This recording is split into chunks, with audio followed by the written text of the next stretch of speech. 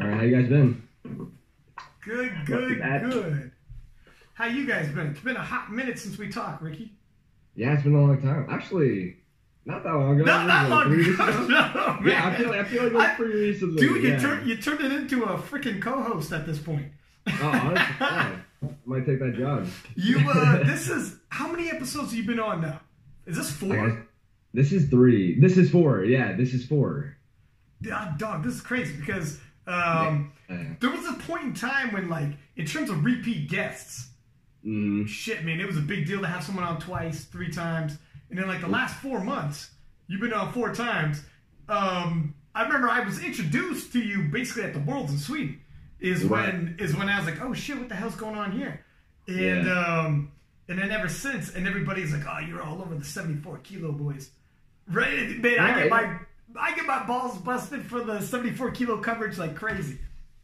Yeah, but it's so interesting though. And when you first had me on 6 months ago, right when Worlds was around the corner, actually slightly after Worlds, like my following count at that point was I think like 1,500, and then since that point in time, I started like just a huge upward trend, right? Because people started realizing, oh, this guy's like an asshole of Instagram. he's like the interesting asshole that I follow, but I still don't like. And it's been a trip. It's been a great trip. Here's the thing: if you, because powerlifting sometimes it's like not that everyone has to have a personality. Like, I mean, everyone has a personality, but not that everyone has to be anything other than themselves, right? But you naturally, you like being, like, joking, busting people's chops. You'll state your beliefs on things and throw yourself in the mix. You're not afraid to throw yourself in the mix. And for powerlifting, man, I mean, there's a lot of people who'd rather lay in the cut. There's a lot of people who, whatever, it is what it is, but there's a lot of people who prefer, if a big competition's rolling up, I prefer not to even be on that podcast, if you don't mind. I'll come in afterwards, but leading up to it, I don't want to be on that podcast. Things like that.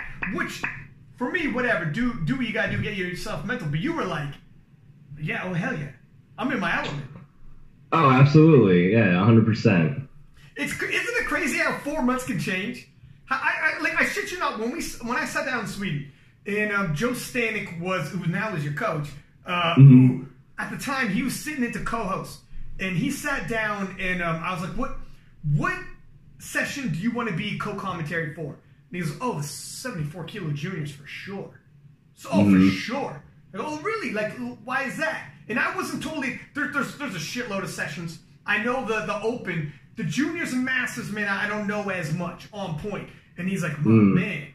And he told me the background. And you guys lived up to the hype and more. And I was like, oh, snap. After that, as soon as it happened, I'm like, I gotta get Ricky on, I gotta get Michael on, and I was all over the 74 kilo boys after that. Yeah. And I had you both on. Yeah, and it was such a good time. You know what's funny though is I remember meeting you for the first time before Michael and I competed. I think it was like 1 or 2 days before, and I was there when Joe was talking to me and kind of hyping me up for you. And the look that you had on your face was like, yeah, okay, buddy. Like, we'll see what happens, right? And then obviously, as the competition proceeded, I heard your commentary, and it was amazing, by the way. But the level of excitement in your voice definitely grew after you kind of saw the rivalry between me and Michael, and like how I guess like the level of our powerlifting skill compared to the other roster. Oh, dude, it was, in terms of dramatics, you guys, like, tossed around a world record back and forth like a volleyball. And then it's more than just, like, it's also the presence when you hit the platform. And you were, like, uber confident. Like, you even, like, look, I don't even care win, lose, or draw. Some guys can command that, right? If they're, like, in their element. Even, like, and look, it wasn't just after when you guys left Sweden, and I was, like, obviously very impressed. I was like, man, I gotta get both these guys on the podcast, and I'm reposting it like a motherfucker. When we got back leading into U.S. Raw Nationals, even, like, throw in Austin Perkins. My man is, like, personality. You see him on the platform, the way he undoes his belt and backs away like a mic drop every time he hits a deadlift, and, like, you got Taylor who's like uber excited when he hits a big squat and he's yelling and the crowd's going crazy. Mm-hmm. Like you guys just like was the perfect storm, man. And so I'm glad first off you're getting the attention you deserve, and it's your personality on the podcast. You've been doing other podcasts too. I'm not surprised. Once people heard like that podcast you came on, everybody, and you were hyping it too on your social media.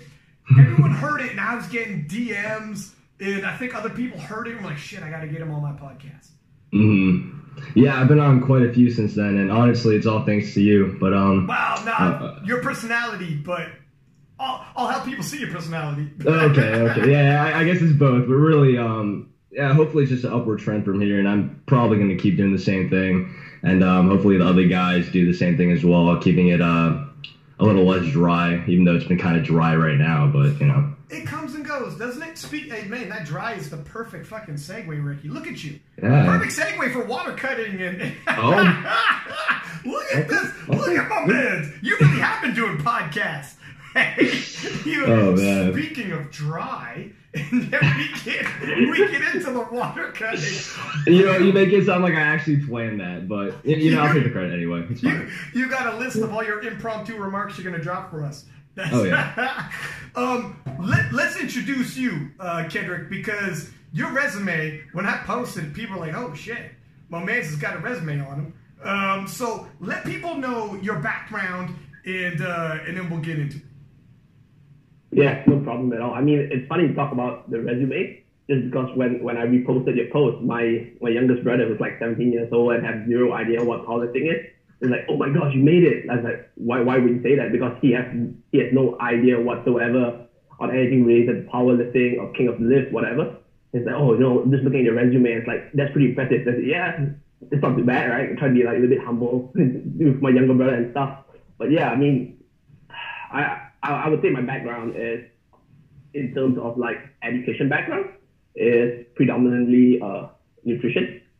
So did my master's in sports and exercise nutrition in London. Now I'm doing my PhD in AUT, which is in New Zealand. Way ahead of you guys. It's actually like freaking almost 1 p.m. Sunday now, which is right now. Are you in New Zealand right now? Sorry? You're in New Zealand right now? Yeah. Oh, so it's 1 o'clock in the morning? No. PM. In the afternoon. Okay. Yeah, can you imagine this guy? I was going to say, my man, you were way too accommodating. When we told you a time, Kedric's like, I am going to make it happen, whatever. Wake me up. It's 3 o'clock in the morning. Good, whatever, if that's the best, my man. Okay, gotcha, all right. Yeah. So, like, I'm literally in the future. So if Austin 36 is the future, that's not true. I am the future because I am in the future literally, right? I am Sunday. You guys are still on Saturday.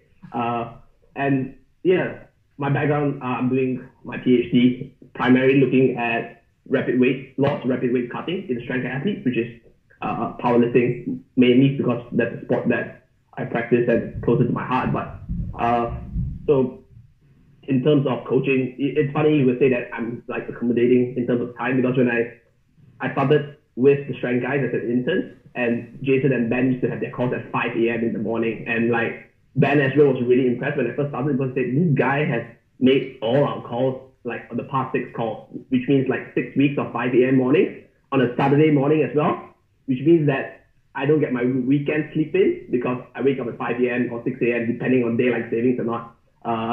To make the calls, right? So I started off with the strength guys as an intern, very much at the end of my master's thesis, so that's like around 2 years ago. And I would say just slowly getting in the groove. I mean, my background is in nutrition, but I do have like background in like programming and strength training and stuff, but it's not a formal education background.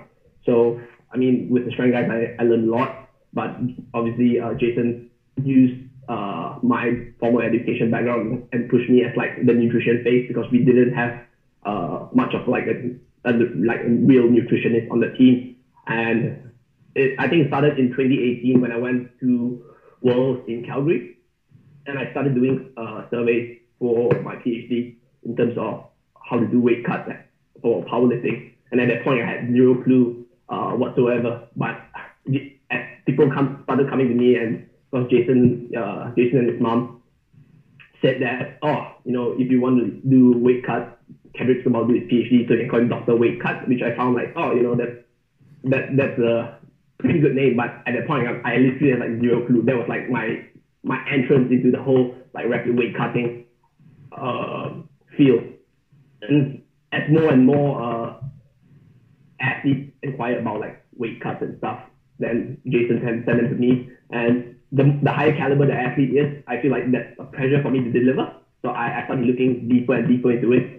And fast forward a year, I'm literally doing a PhD looking at stuff like that. So see, here's the thing with the strength guys, man. It feels like, because I had Chad Dolan on, I was gonna have Jason Tremblay on for the preview show for the European Championship, and he's like, I can't make it, super sick. I'm gonna have Chad on, and my man also has like a freaking PhD and was going through his background. I'm like, to get on the strength guys, you got to be like a doctor. What kind of? This is a tough vetting process to join this outfit, but it feels like everybody's got some crazy background on them. Yeah, I mean, it's always good to have like a big like background and like alphabet soup titles behind your name. That's always nice, right? But I think like even for the other people like Alfred, he doesn't have like a PhD, but he's like men's coaching background, being a competitive athlete that's like in Taekwondo, almost going to like the Olympics. Hey, Kedric, you're a little bit crackly. You're a little cracked. Do you hear that, Ricky, on your end? Yeah, I can hear it. It just might be the headphones, though. Yeah. Talk now. Is it better? Right like that. It's a little better. Well, what do you think it would sound like if you just took off the headphones and did based on the speaker? You think it would be really weird? We could try it. Just so there's like sometimes there's like a feedback loop. Well, we could try. Mm-hmm. Right. Oh yeah, my mistake. I can't even hear you now. Try. Did you unplug the headphones? Yeah. If your computer has a mic, it should be able to work. If not, my bad. I can't unplug my earphones. I think it sounds better. Oh, that sounds 100% better. Yeah, it sounds okay. Yeah, perfectly fine. Cool. It might be a matter of every now and then we got to grab that mic on your earphone. Is that where your mic is on your earphone? Yeah. Okay. Yeah, there we go, man.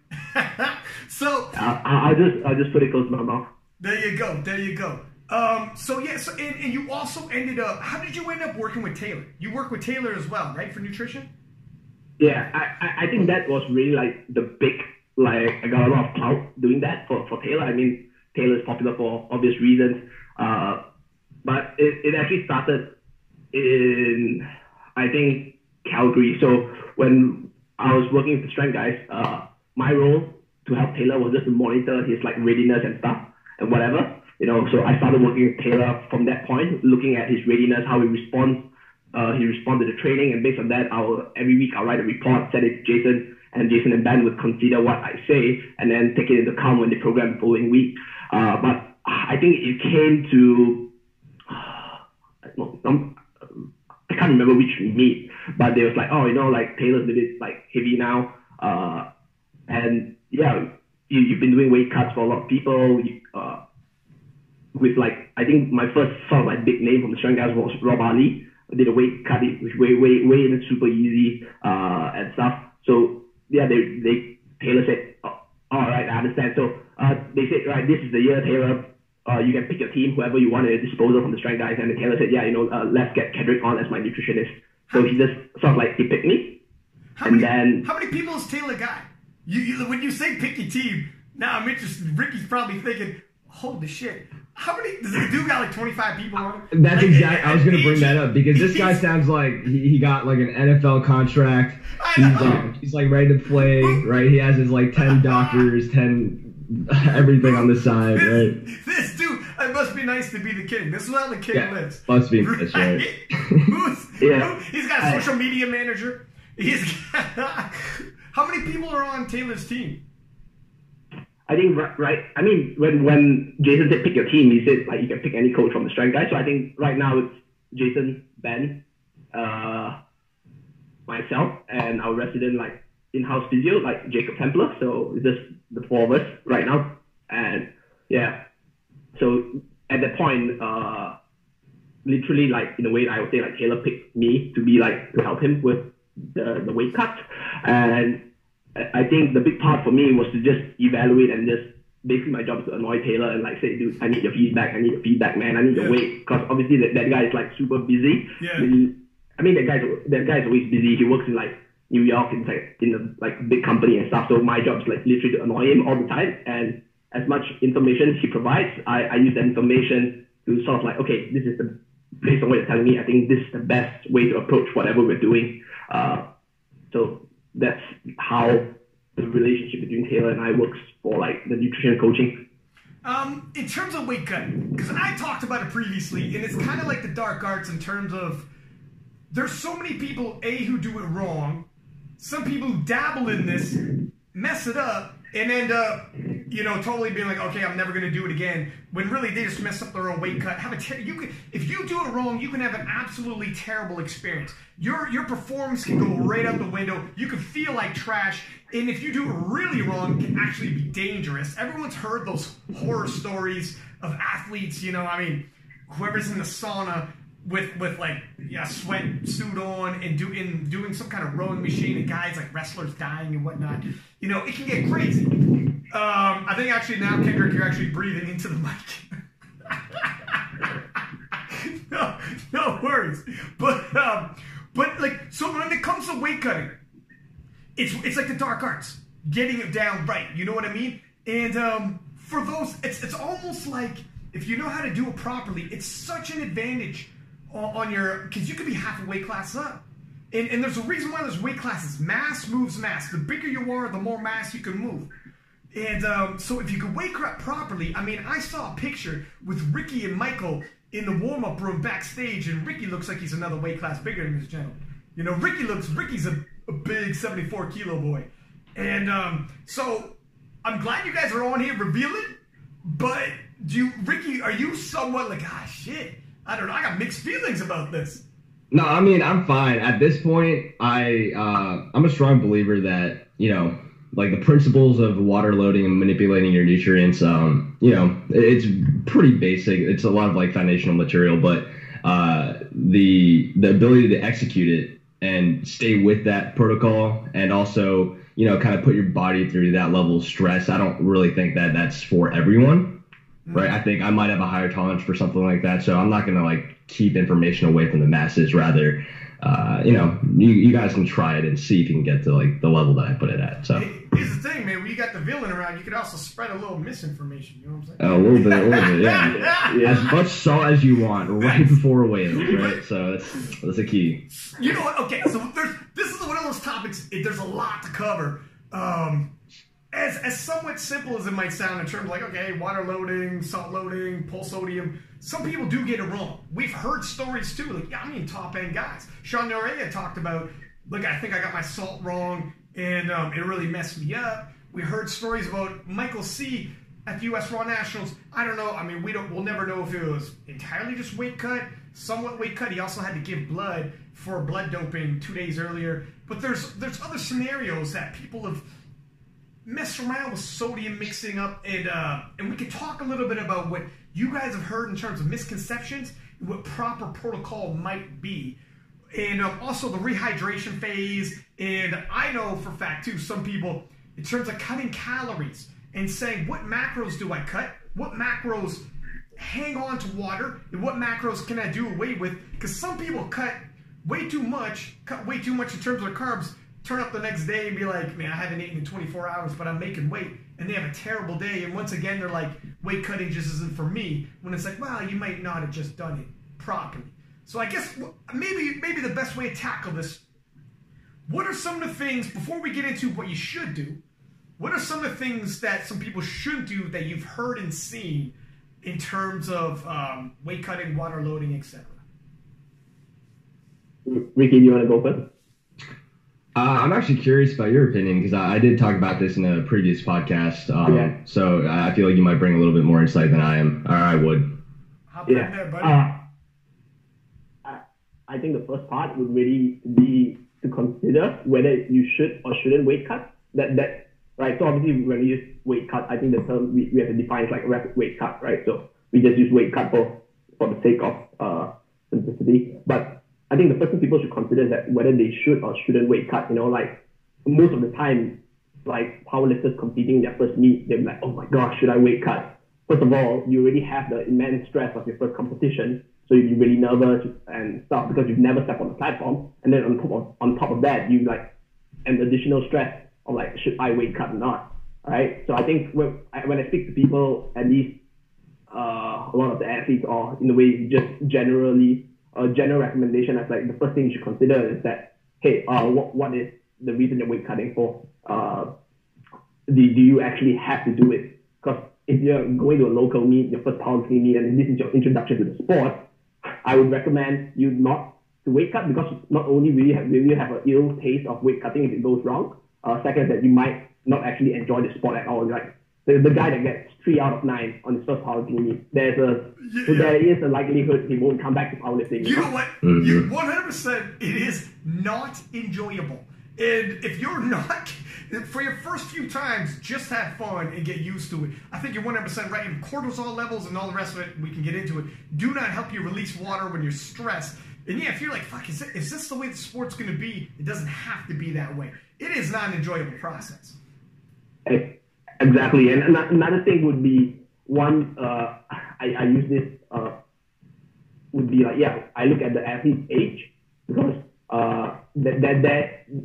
so if an athlete gets the weight cut, right, there's likelihood that they think that, I got it right the first time, so I can keep doing it, right? And usually if they are much higher, right, especially if they are juniors, right? So I always consider if you're a junior, it means that if you're a junior and you're like 1 kilo,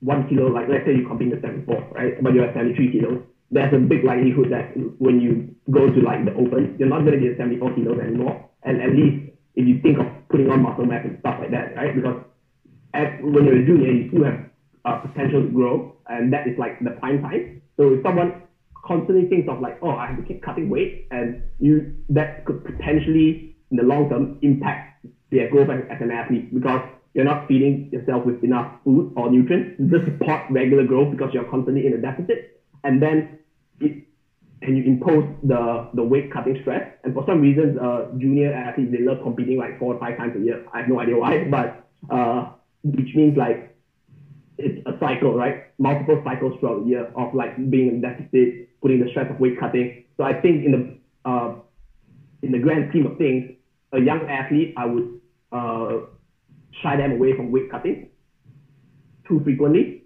And I would say, maybe you should just go in the next class. You can, in the long-term game, especially if you're not, I'm not, maybe Ricky is different. If you have the chance to break the world record, it's really different. But dude, if you're thinking in the long-term game, you have to think long-term.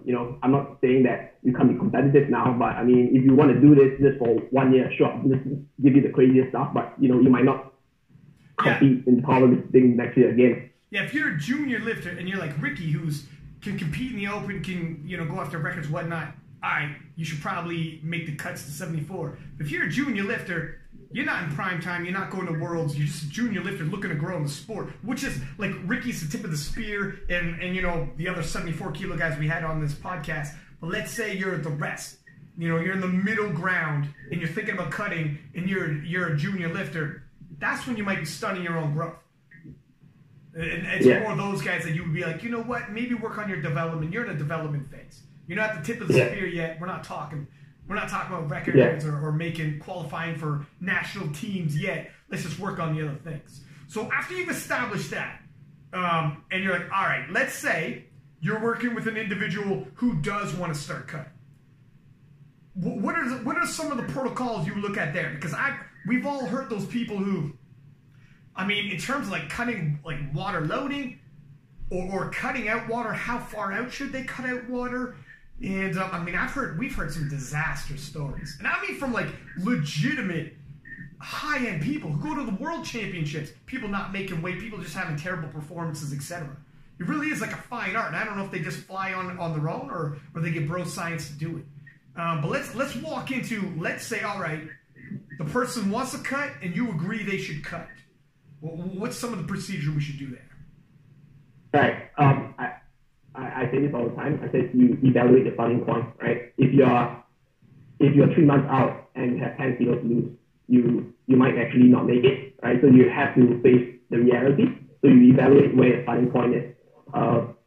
After evaluating a starting point, and generally, I would say we try our best not to be in a deficit, a gradual deficit for an extended period of time, because that could potentially impact training. So what I like to do is that if they're actually, I would say, I give a range of 3 to 4%, right? That's a safe range for most people. Some people would be able to push the high end of like 5 to 6%, but some even higher. But I would generally 3 to 4% is a good start.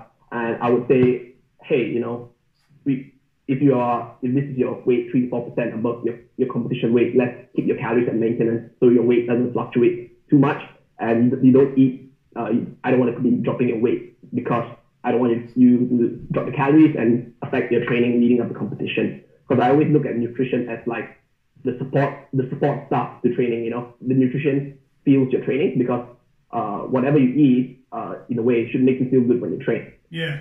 And I think people, like, you know, in the scientific community, people always say like, oh, nutrient timing doesn't really matter. I said, dude, when you're in a deficit, that's a really deep deficit, you would see how important nutrient timing is. So in a way, your window is like narrower, but when you are on the surplus or in maintenance, you have more calories. You can just like, yeah, I know I'm hungry before this. Maybe I need more carbs.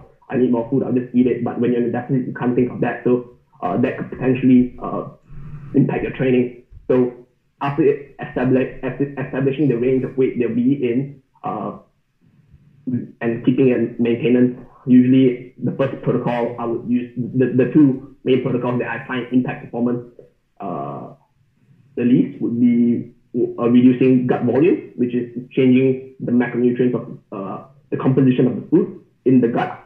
We can go more into detail after this, and using some form of water loading followed by water restriction protocol.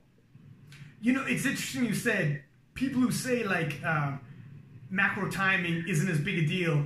I agree. When you're in a deficit, I remember I had a big cut one time because I was doing some like feats of strength for charity. At one moment I was on like Canada's Got Talent, America's Got Talent, doing some like crazy shit, like pulling planes, flipping cars. So I had to get big. Like I got big.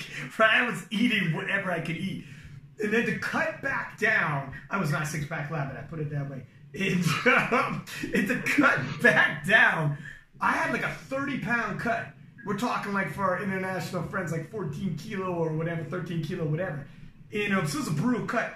And to get through workouts, like, yeah, there are times when you were like, man, is my strength ever going to come back? My strength plummeted when I was in a deficit. And your body, when you're shedding pounds like that, your strength just goes way down. And then it becomes a little bit about, I know what you mean, where a little macro timing becomes a little bit more of a serious issue at that point, where you're like, is there a point in the day when I can feel all right? Or is there a point in the day where I can at least move some things around just to get through? When you're eating in your maintenance and everything's all jolly and good, all right, you're not as worried about macro timing, I get it. But when you start cutting, every penny counts when you're like, when it comes to your macros. So I 100% what you said right there. Yeah, I think on that point, right, with macronutrient timing, I think a lot of people know me from my deadlifts when I black out, right? And, you know, on that note, that's not even necessarily when I'm in a deficit, even at maintenance. So I think that really shows the importance of blood sugar level and like blood pressure while you're working out. And this is especially more important when you're in a deficit, right? When you're eating less food, when you have less anything in your system, right? That those smaller nuances of dieting, such as timing your nutrition, becomes ever so more important than, you know, if you were in a surplus. And it's different for everybody. What people don't realize too, like they hear someone talk like, oh, you're whatever, around the same body weight as me. At one point, when I was walking like crazy, I was doing like a cardio intensive sport like jiu-jitsu as well as weightlifting, and like I got up to like stupid levels of calories I was intaking while maintaining being $190. So what is that, 87 kilo range, 88 kilo range, and I was like, I mean, close to 5,000 calories. And if someone heard that and thought, oh, I'm around that size, I'm around that height, maybe 5,000 calories works for me, my friend, you might end up being, 100 kilo 220 if you try 5,000 calories. Like, even if you did the exact same as me, like, it's very much different for everybody. That's why, sometimes you could, people get strength templates offline and think if you get a template for cutting, it'll be the same. And a strength template, if you're relatively new, you're probably going to get gains no matter what. Not as much if you got a coach, but it's not as dangerous, especially if it's RPE, you'll probably get some gains. But if you're talking a cutting template or a cutting protocol that's just straight blanketed, man, that can get straight up dangerous, man. You like, if not dangerous, you for sure will impact and feel like shit. And just totally, you could ruin an amazing prep. And then cut wrong, and there goes your whole, you could PR every single week. Cut wrong, and there it all goes. Your day's going to be shit. That's where cutting is so, like, a fine art. And you really do need a coach if you don't know. If you don't know you yet, anyways. And then, we haven't even got there yet. We're still the cutting parts. But then, after you've cut, you loaded the water, cut the water, and then rehydrating afterwards is another art, too. Because you get people who are just like, they're nervous. They don't feel hungry. I've seen people like, nah, I'm not hungry. It's like, I know you're not, well, no shit, you're not hungry. You're probably nervous as hell. It'd be really tough to consume anything, but you haven't had a calorie in God knows how long. And if you think you're going to be deadlifting a PR, you're going to have problems, man. But we're skipping ahead a stitch here. Let's back it up. So we're coaching these people in terms of cutting and calorie. Do you also, and Lane Norton, I think, for me at least, made it famous in terms of reverse dieting and actually conditioning. You could cut further out and then actually ramp up calories and actually get their metabolism conditioned to consume more so you can actually be eating more leading into while keeping the body weight down. Maybe let's touch up on, I don't know if you do that a lot with your athletes, but can we touch up on a little bit about that idea? Because that's kind of what I had to do when I had to drop like 30 pounds. I was eating, I had to slowly every week, another 100 calories, another 100 calories. 2 months later, I kept the body weight off, but I was eating maybe not as much as I did when I was 100 kilo 220, but I was eating substantially more than when I was in the cutting phase, in the deficit phase, and I was feeling like total garbage. And that was a huge thing for me. Yeah, I think a big part of it really depends on the context. So when we look at like reverse dieting or even for recovery diet, which is popularized by like Eric Helms and the crew from 3DMJ, which I'm a little bit more inclined, not just because Eric Helms is my PhD supervisor, but it often caters a lot to like physique athletes, which probably have like 5% body fat, on stage, and they look like they're about to die, they probably can't lift any weight at that point.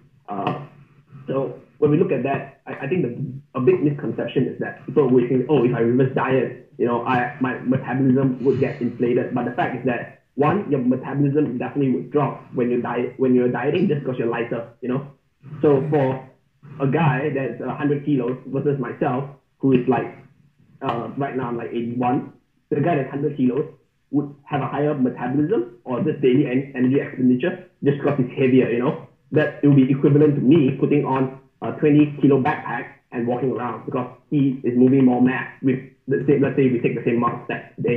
And I think in the literature that there is some data showing that when you are also in like a massing or bulking phase, your maintenance calories can be like 15% higher, So 15% higher plus your daily energy expenditure from the additional weight that they're carrying, that would increase metabolism and things like if you're eating more, you just tend to feel a little bit more energetic compared to like when you're in the cut and your body just want to conserve that energy. So it just like makes you feel like, I just want to sit down all day and not do anything. So all of that is a major factor when it comes to think about, right, your metabolism is affected by all of these factors. It's not just, because I increase my calories slowly, my metabolism is rock high. So there is that artificial inflation of your BMR and the activity that you perform subconsciously when you're eating more. Like for example, I would say that when I notice this for myself as well, that when I'm on stroke worse, I fidget more when I sit around. Like that's just very like subconscious, and versus when I'm on a deficit, sometimes very rare, but I feel like a potato just sitting down, not doing anything, things like that. So all of this would artificially increase your metabolism, but that range at least is not a fixed range. You could do it at the same time. You could go to that range again, do a cut, and then do the exact same protocol. You might not reach that same number. So I would say the number really is it's a moving target. It's not a fixed one. So you have to identify, right, if the target's moving around, where can I be within that moving range to achieve my goal. So I think that is a big part when it comes, when you say like a cutting template, because a cutting template, you just plug in your data, right, your daily energy expenditure, your daily activity level, your weight, your height, and then they just spit out some like, right, hit this amount of calories. But that could be very individual for you, for Ricky, for myself, even though it might be the same body weight, but I could say that the range could be huge, right? Some people would need less, some people would need more. And I think that's when having a coach actually helps. The coach will identify, right, understand that it's a range. Then let's use the baseline, which is whatever calories there, and then that's given, and then we adjust according to how someone responds. Two questions I got in regards to that. So what I experienced, this is anecdotal though, this is just for myself, what I felt. While I was cutting, and again, this was a big cut. We're not talking a few pounds here and there. I was dropping 30 pounds, so this is an extreme case. But perhaps it's easier to gauge how you feel when it's extreme. While shrinking, I felt pretty hot garbage, man. Like, it was bad. Once I stopped, maintained, and chilled at the bottom of my body weight, and I was no longer shrinking, the body wasn't shrinking anymore, it started turning around for me. So I don't know if that's like physically the body while shrinking will start maintaining in terms of energy levels, and there might be a difference there, and that's very real. So I got a question regarding that, if that's actually the case scientifically speaking. While you're shrinking, the body might conserve energy, thinking, I don't know, especially if you're cutting a big cut like I was, the body might think you're starving for guys. Like 30 pounds is quite a bit. And secondly, with everything you said, is it possible to condition a metabolism like we condition a central nervous system to eat more after you've cut and you've reached your target and you're like, I'm going to stay here? Or relatively speaking, you might still cut another 5 pounds of water, but for my walking around weight, I found my walking around weight, I would like to consume a little more calories coming in, my help, my recovery, etc. Can you condition after you found your resting rate? So the two questions: on the way down, when your body's got a pretty big cut, will it impact your strength, and does it level off once your body weight levels off? Does the strength return? And then the second follow-up: can you increase those calories and but keep your body weight low and condition your metabolism? I would say, like, to answer the first question, I would say the amount of strength you lose based on if you're losing body weight depends on how much you cut, right? You did say mass moves mass, so if you're losing 30 pounds, the same weight on the bar when you squat is definitely not going to feel the same, and just it affects the leverages as well, like people say that, oh, I lost my squat belly, I don't feel as strong at the bottom of the hole, and it happens all the time, especially if you look at the way bodybuilders prep.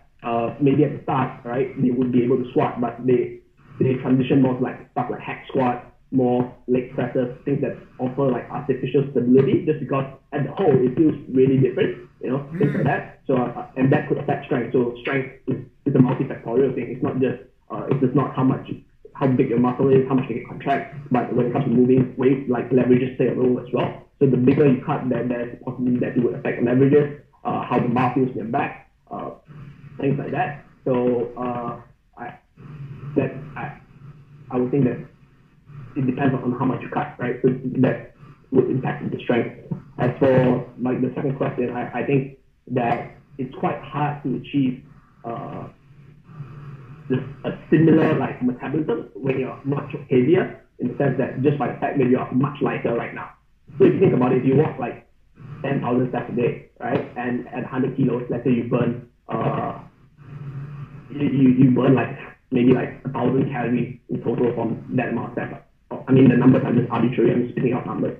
When you're lighter, right, you're definitely going to burn like less. So let's say from 100 kilos you drop to 80. So that's like 20% loss. So maybe you might be burning 800 calories instead of 1,000. So that on its own is really hard to maintain that kind of metabolism, because a big part of we call it like metabolic adaptation, right? This is a term that's used.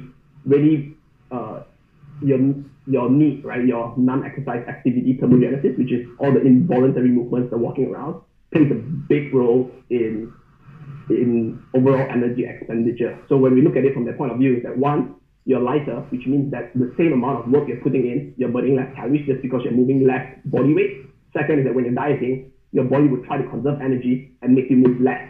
So that would influence the NEAT, which means that it's quite hard unless you're consciously trying to like increase your fat count, right? Maybe you could increase your fat count compared to the time when you were heavier, or you put artificial weight on. For example, Eric Lee's Salazar, which is, I think he recently won his pro card. What he did was that during his prep, he wears a weight vest 90% of the time, and when you lose weight, he will add like artificial weight, like to increase the weight on the weight vest to correspond to the weight he lost. So technically, he's walking around at the same body weight and keeping the energy expenditure high. So that is how he kept his like metabolism up. You know. Is it possible? Is it possible though? So is reverse dieting real then, in terms of can you increase slowly your calories a little bit? Like have you heard of this theory, Ricky? I got it from Lane Norton, but I don't want to misquote. Like Lane's been on the show, and if he listens to the podcast, I might be butchering what he said. He's like, dude, that's not what the fuck I said. But so forgive me. I'm not. But this is my realm. But have you guys heard where, let's say, all things being even, and I 100%, I get what you're saying there, and it totally makes sense to me. The bigger you are, you go for the same distance walk as someone else smaller than you, you're going to burn more calories because you have to move more mass to do that walk. But let's say, let's take away all exercise and everything out of it.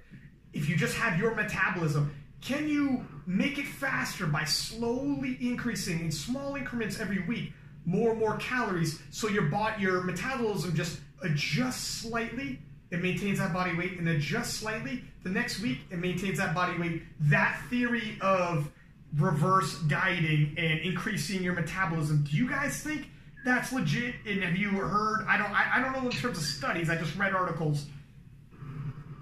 I mean, I've heard of the concept. The reason I haven't been talking is because I'm absolutely not familiar enough to really place my own opinion on it. But personally, like the way that Kedric is speaking about the subject, it kind of sounds like you're getting a hard no on that. Yeah, it sounds. That's why I'm asking. That's why I'm like, because I anecdotally, like I did that, and I slowly increased every week, and I ended up eating more. But that doesn't mean there's so many other factors. And when it's one person, maybe I was fidgeting more. Maybe there's like Kedric said, a million other factors. So it's not scientific. You need 200 people to take out all the variables, and then you can see.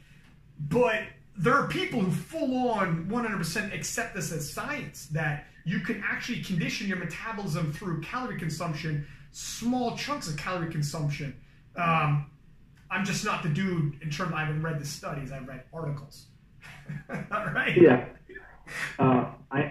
I mean, it sounds like a hard no, right, for me, but I will always say that everything is like, there isn't, I mean, to quote Star Wars, like only the Sith speaks in absolute, so I can't say this absolutely no, but I would say for some individuals in my work, but I would say that for someone who is at maintenance and they're trying to increase their metabolism, you know, it's quite a long shot to say like right now I'm like at 4,000 calories and I want to make my maintenance at 5,000 where I'm already at 4,000 maintenance and I increase bit by bit. I would say that it's not.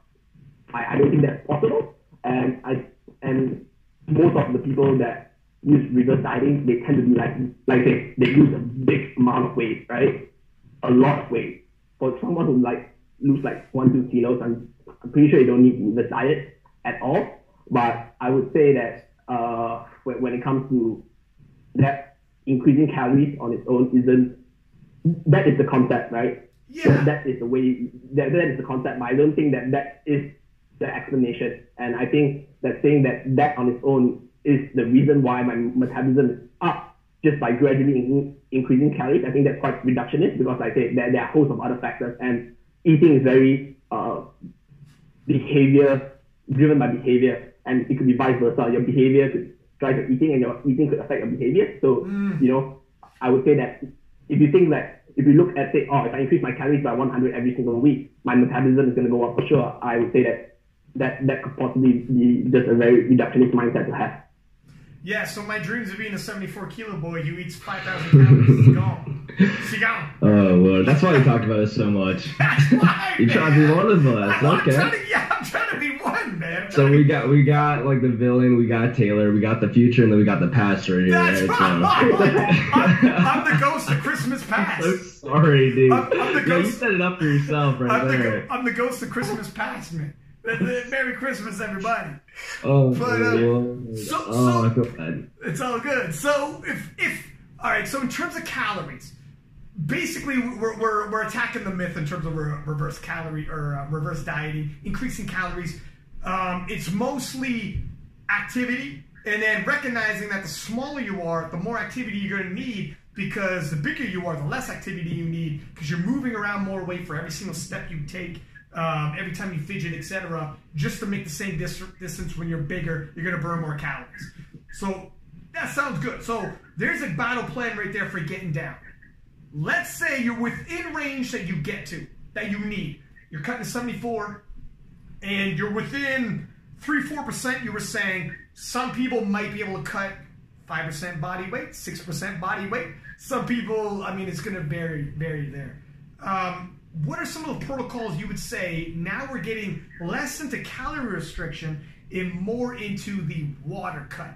So we're talking water loading, sodium, the cut it there, and we can also talk, I don't know if there has been studies about why certain people it affects differently. Because some people can be the exact same body size, they'll water load the exact same and sodium as well and do the exact same procedure and not get the same results. And I don't know if we know why, if there's certain, or if it's just looking at variables and you just got to figure it out by doing it. Ricky and I might probably have like slightly different methods, more than new one. So do you want to go first, Ricky? Because I've been talking, so maybe let my voice rest for a bit. You can say your protocol, Ricky. My opinion is that, everyone is different, and just like someone might be able to digest a certain piece of food within the course of 48 hours, someone else might be able to do in 24 hours, right? Where someone might have a certain level of testosterone genetically, another person might have another level of testosterone genetically. And that, to me, really shows the difference in the variability between person to person when it comes to manipulating these factors and losing weight. But generally, I feel like, if you, obviously, your first go, you're not going to have the most optimal weight cut. For myself, I've been doing this for 2 to 3 years, and I can absolutely say that I've had a few bad weight cuts where I didn't make weight, a few where I lost way too much weight, problems with refueling, etc. But, my premise is as long as you follow, a few principles of things backed by science, right? Just the average time that food goes from the mouth to the anus or something, and the average digestion rate, right? For me personally, when it comes to fiber and just food in the gut, I tend to give myself at least 24 hours because that's borderline minimum for the amount of time it would take to digest the food completely, especially indigestible carbohydrates like fiber. So yeah, I'm an average guy. I follow the average, and when I offer my advice when it comes to loading and all these manipulation factors, I try to follow the average, especially for someone who's only been doing it for the first time. And that's also a big if, because I almost never tell anyone, because I think no one should water cut. I think the top 1% of lifters should water cut, or if you have a specific reason that is very important to you, for example, qualifying for Raw Nationals, it's incredibly important to you, and you're achieving something, whereas if you're just doing a local meet and you're I want a 350 looks, right? Yeah. That could be arguably less important. Like even on an objective scale, right? I know it's subjective, but like, you know, so there's things of that nature. Let's talk about a bit of the norm then. Like not like in terms of statistically, but if we were to walk through, like one of your water cuts, like do you mind actually going through this before I put you on the spot? I don't know if you're trying to hold your cards close to your chest or not. Absolutely not. Good. Yeah. Okay, so if we were doing, how far out do you start water loading? Like everyone listening knows this is just for yourself. It's going to change for everybody, and you got to figure it out yourself. But how far out do you start water loading? And walk us through this many days out. This is how many gallons / liters. Fuck, I just rung a bell here. We do liters, you do gallons. There's going to be some translation here, folks. But I'm going to be honest. I don't even know the conversion rate. I really should. Right? Do one of you guys have your phone in front of you where we can maybe convert as we go? 3.78 liters. So there you go, my man. So we can maybe do if one of us has a phone. I don't got a phone in front of me, or you know what? I'm gonna pull it up on the internet. We good. So to do a little conversion for people listening, because we got a lot of people, different parts of the world that they're gonna go bonkers once we start going gallons, and they're just gonna tune out. Yeah, so, I think volume should be the only conversion that we really need, because everyone uses grams, right? Well, powerlifters. Yeah. I'm not going to talk in like any other format outside of grams and kilos. Gallons to liters. It should be like 0.7. Okay, 1 gallon is 4.5 liters. Does that sound right? No, 1 gallon is 3.78 liters. I got the bottle right here. Hold up. Yeah. What do I... So it should be about 0.7 of the value. Okay. Or rather, something like that. Let's see here. Hold on a second. Well, here's the thing though. When it, like, personally, I feel like when it comes to Kedric just logged out, I think. We offended him. We offended him with this conversion talk. Oh, sorry, buddy. Okay, so I'll just go over a brief briefing of what I do when it comes to water loading and manipulating everything else. It's very short and simple, but I'm not sure if Kedric agrees with this. I think when it comes to refueling versus manipulating before the weigh-in, I think you have a way larger margin of error, or rather, you have more. What's the word for it? Like, you're able to mess up more before the weigh-in than you can after the weigh-in, especially based on the time constraints. That makes sense because right? Yeah, for sure. There's a specific word, but I'm just not going to bother trying to think about it anyway. Yeah. So my main point going into a water load is trying to adapt before I really get into something. So whether that's like going in the sauna and trying to get like a sauna session in at least once per week, a few weeks before that's what I love doing. And same thing with water. On a daily basis, I drink at the very least 1 gallon. So when it comes to specific numbers, I start tracking it 7 days out. It's a little early, but it's nothing too big of an issue for me.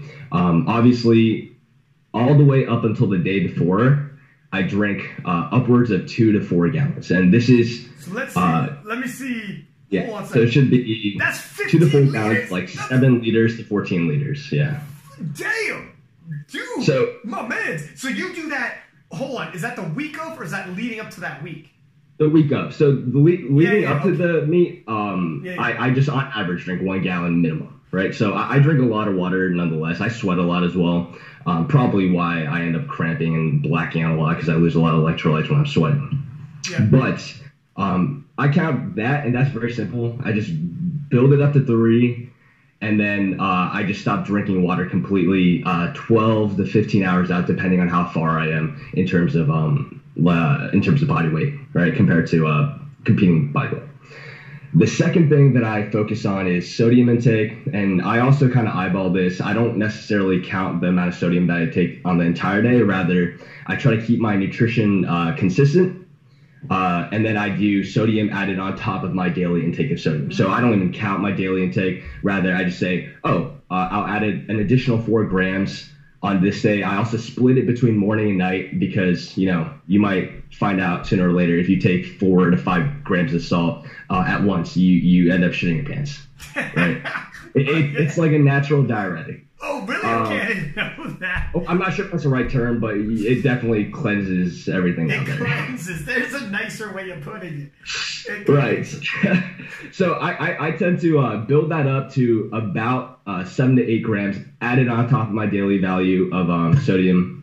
And I also don't really focus on being too careful in terms of my upper limit, because when you hit a certain point of sodium intake, it's not like it's going to benefit for you going above that limit. Rather, you just want to at least meet that limit. So I try to go slightly above it, just as an insurance for me. And then about one day out, I reduced my sodium intake to about 1.5 grams. So this is going from like 15 grams of sodium intake to 1 gram. Obviously 6 or 7 days of like high sodium to all of a sudden in one day I reduced my sodium completely, on top of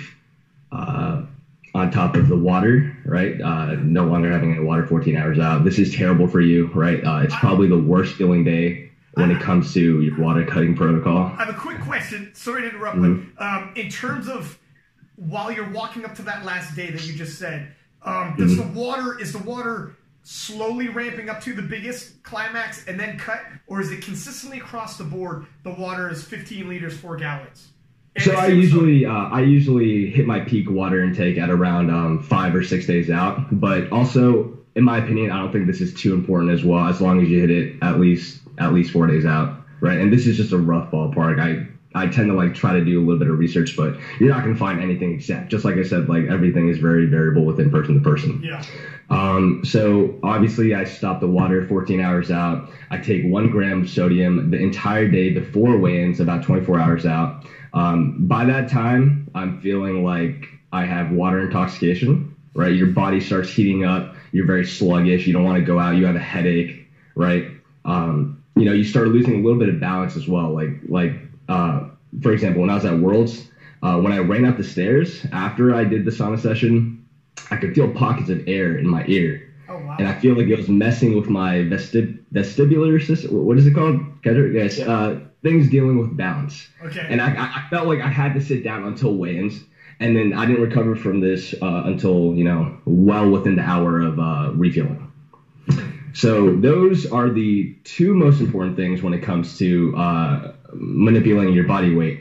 But like Kedric said, you can also incorporate the reduction of fiber. So 2 days out of the weigh-ins, I go from any amount of fiber to less than 10 grams. And I like to do it between 1 to 2 days out because that's the average time for digestion. Again, very simple, but like I don't have anything specific to back this up. Rather, just average digestion rates. Let's see. And then sometimes I incorporate a diuretic if I feel like I'm a little backed up. It's just like sometimes I feel like that's the case. What was it? Is it magnesium citrate? Yes. Yeah, right. It is. Yeah, I've only taken it once, and it was before Worlds, and it worked wonderfully. Yeah, my man. I remember taking magnesium citrate once, and I was like, "Well, this does nothing. This is garbage." And I had another full bottle. I had another one, and it was like, "Oh, hold the phone. I just didn't give it enough time." And listen to me. Don't be traveling. Don't be in a car. Don't be get where you gotta be and get that done and in your hotel room and get ready, because this thing it does work. It will clean the pipes. It'll cleanse you. It'll cleanse you. You have to invest at least 8 hours alone in a hotel room. You can't be doing anything else unless you want to be eating, and then all of a sudden, do not have your girl with you. So. For God's sake, alone is key. Thank you, sir. Do not have your girl, unless you will never have that relationship again. And also, though, you want to be a decent amount. You don't want to be too far out, but you also don't want to have any kind of tummy rumbling come competition time when you got to wake up the next morning and, I'm still feeling a little bit of effects here. I don't know if there's, again, might be slightly different for everybody as well, how it affects you. But, I was all right, but you could, when it's happening, you're like, oh my God, better not feel like this tomorrow, or there's no way in hell I'm throwing weight on my back and feeling that compression. But we'll get into the rehydration in a minute there. But is that pretty much summed up there? Is there any extra tidbits in there that before the weigh-in? Yeah, I mean, that's really it. When it comes to macronutrients, I don't really touch carbs, proteins, fats. I've done so before. At the very least, I would maybe skew it 5% in terms of lowering carbohydrate intake and increasing fats, but nothing major. I've done it before, and again, also anecdotal. I felt awful. Yeah. But for the most part, that should be it, unless, Kedric might talk about something and might just resurface in my brain, so we'll see. Yeah, that's pretty much everything you said is what I've done as well, anecdotal, but myself, people I know, and it does vary a little bit, but in terms of just increasing water, sodium manipulation, cutting at the end, and I found the same thing in terms of macros. Cut the carbs a little bit, but it's when you really slash your overall calories that you're not going to bounce back the next day when you try to ram them all in. Cedric, my man, what do you think? What's some of the protocols? I know we're talking generalization. Everything's going to change for different lifters, different size of lifters, etc. But what's some of the protocols you would say? Yeah, look, I think this qualify something. It's not a diuretic; it's a laxative because technically diuretics are banned in the water. So I don't want to be like, oh man, what is diuretic? Wait, are they really banned? Because like natural stuff like dandelion root and stuff is not banned, but like chemically, like those chemical diuretics, they're actually banned. So anything that has to deal with like ADH is off. Like what about coffee? Workout or caffeine? Just I'm not exactly sure what are the compounds they test for. Like there's probably a list of it. I'm not sure, but those basically you can detect it in your pee, right? So when you do the pee test, to be able to detect it. And is magnesium citrate? Is magnesium citrate banned? No. Okay. Well, thank God, because thank God, because I just admitted it. This is not going up, buddy. This is not going up. Okay? I'm like, let me just timestamp this so I know to edit that the fuck out. I only take creatine. Okay? That's right. Basically, I'm just a spy trying to like. You're he has a lot of behind him. Take away Taylor Edwards like potential competition. They never compete. I'm just kidding. But I mean, I think a good question that Ryan asked was whether you gradually ramp up or you just use a fixed like water intake, right? Because I think the reason why I'm sort of like doing my PhD in rapid weight cutting because there are really different methods out there. So I'm in New Zealand, so I train at this gym called North Shore Model, great gym, and one of the owners his name is Joel. I think he competed at Worlds in 2018, right? So prior to like coming here, like he usually does like a lot of the water loading, water cutting protocol for like the New Zealand team, right?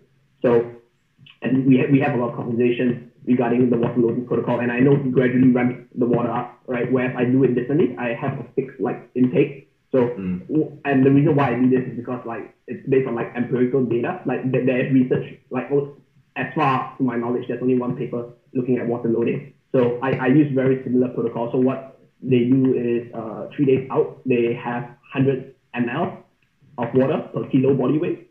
So 1 liter per 10 kilos. So if you're 70 kilos, you do 7 liters of water, right? Okay. So yeah, right. So it's one liter per 10 kilos body weight, and they do it for 3 days in a row. But what I usually like to do, just from more of a like practice point of view, is that I do it 4 days out, and the first day I give 80% of what they're supposed to consume, just as like an introduction. Because for some people, I know people that literally don't drink water at all. Like they drink 1 liter of water a day, right? Yeah, if that, like maybe a glass. It's terrible, man. I used to be terrible. I gotta It's kind of gross. I'm like a child. I have to sweeten my water to make myself drink it. I am terrible. I can't drink water, man. It's too boring. Okay, so when we say water, I mean fluid, right? So anything that has fluids in it. So whether you're tea or coffee, that counts as well. So use it interchangeably. It's not, so I use the first day, 4 days out, 80% of what you're supposed to consume. And that amount is based on how heavy you are. So if 1 liter per 10 kilo body weight. So 80% on day 1, and then for day 2, 3, and 4, we keep it fixed, right? So it's a fixed amount. And on the last day, which is 24 hours 24 hours pre-weigh-in, you cut it down to 15 ml per kilo body weight, which is really, really low. That's like a reduction of like almost it's like 85% reduction of water, right? So that's a really low amount. That is 24 hours out. So now that we got like the water loading out of the way, I kind of like can touch upon other stuff. So in terms of gut manipulation, it's very similar to what Ricky does as well. Usually 1 to 2 days, sometimes depending on people, some like to do it 3 days prior as like an insurance policy. And that's completely fine as well. Like they change the composition of food, mainly to fiber, just because fiber sits in the gut a little bit longer, vary from individual to individual. And then usually, like the composition of food from, like the calories are kept the same, right? You keep the calories the same just to be at maintenance level because you don't want to be too deep into energy deficit. In a way, I still like to have carbohydrates in the diet. Some people use carbohydrate depletion protocol, but to be honest, I think that the risk reward might not be there just because the first thing is that unless you're doing some form of activity, most of the carbohydrates is stored as glycogen in your muscle, right? That's like 400 to 500 grams of carbohydrate in your muscle. And if you're not contracting, you're not depleting that. What you're actually depleting is your liver glycogen, which is you deplete it through fasting. Because when you fast, you're not eating, your body has to supply blood sugar, right? So that's only like maybe 100 grams to 120 grams, which is very, very small amount. So if you're not eating carbohydrates, you're actually depleting liver glycogen instead of muscle glycogen. And if you want to deplete muscle glycogen, you need to like do like vigorous exercise, which is counterintuitive during a taper or when you're supposed to be resting. So I'm not a big like carbohydrate. I still see you. I think we dropped on his end. Right. Am I back? Yeah, you there? Yeah. So you're saying you don't believe in cutting carbohydrates? Yeah. So I'm not a big fan of like cutting carbohydrates or depleting carbohydrates, meaning like shifting everything from like having really low carbs to like everything's like fat. You know, I'm not a big fan of that because I find that sometimes when you do it, it's too much perturbation from the regular diet. And I know some people can't take high fat foods like myself. You know, like the minute I take like a lot of fat and like eat a greasy pizza, I'm running to the toilet straight away. You know, things like that. So I do have a slight shift, maybe have more energy, like then to like maybe increase like fat intake to an extent, but not completely shifting carbohydrates to fat.